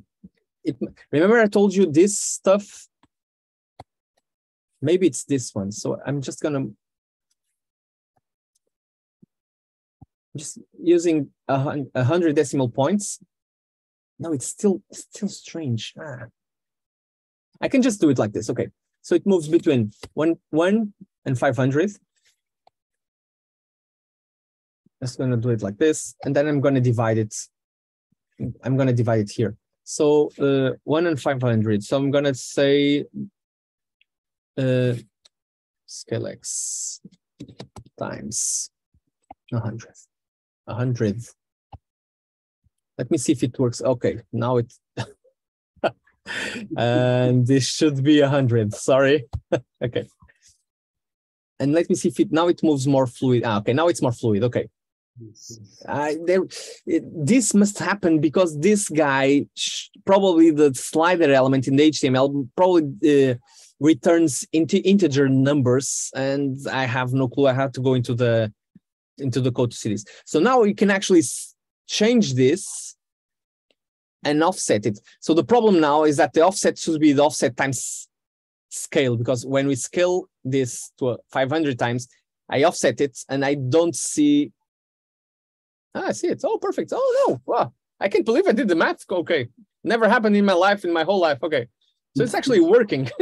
It's working better than the example I did before, and in half of the time. Okay, guys.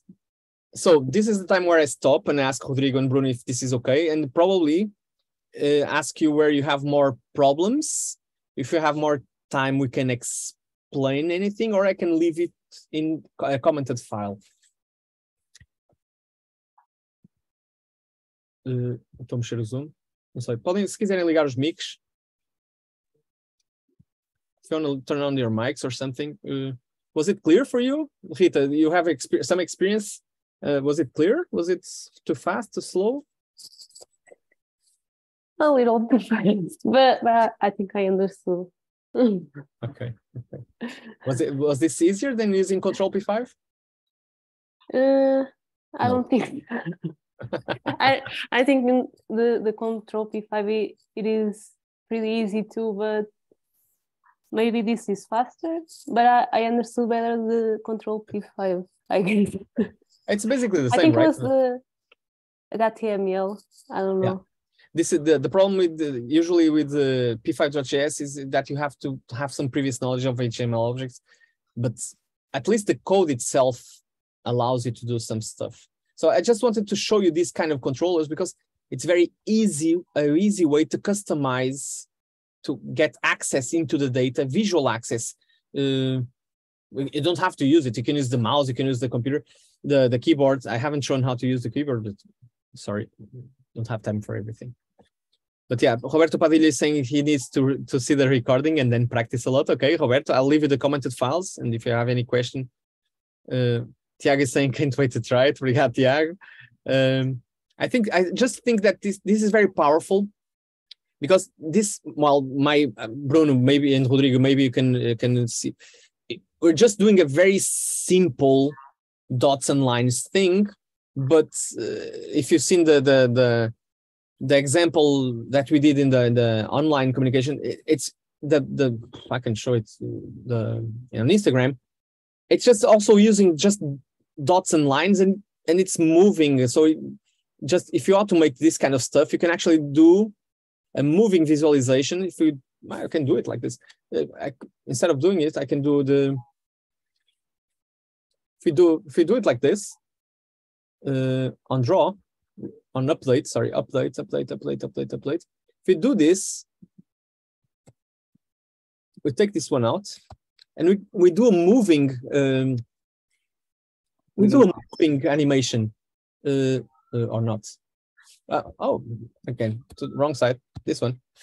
Okay, so we just do it like this, and you can actually do an interactive auto-animated visualization. Just load the values and just move the offsets, and it's already moving.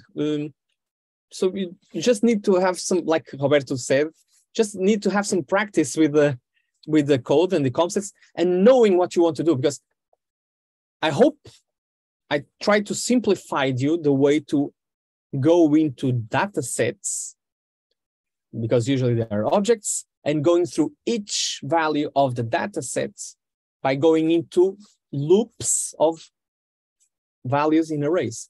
So it was very, very fast. I have never done this so fast in my life. Usually this takes about 5 to 6 classes. But I hope this has been simple enough for you to lose the fear and just take this code and break it and make it your own and change the values. I guess this is I love the air that started drawing lines control. Yeah, you can just make crazy stuff. Just I haven't shown. Let me show. Bruno, deixa-me mostrar uma cena. Estás à vontade, Pedro. O Tiago agora pôs aqui uma coisa. I hope I've showed you that this is the basic set of controlling. We just controlled horizontal, right? But if you now do use the same rule set, offset, and scaling for the vertical, you can use the same thing.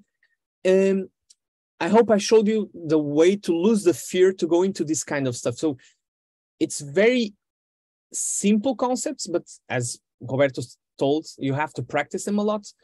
Let me just show you something here. If instead of using this ordered value, I haven't shown the really cool stuff that you can do with the computer. It's called random. So you can actually ask for the line to be drawn between a point and another random point. So let's, instead of using this, let's just say, let target equals, we're using target equals I+1, right? We're using this one. And we just say targets here. Okay. This is the target. So the line is being drawn between the origin and the target. But let's, for example, forget we're using targets. And let's say, let's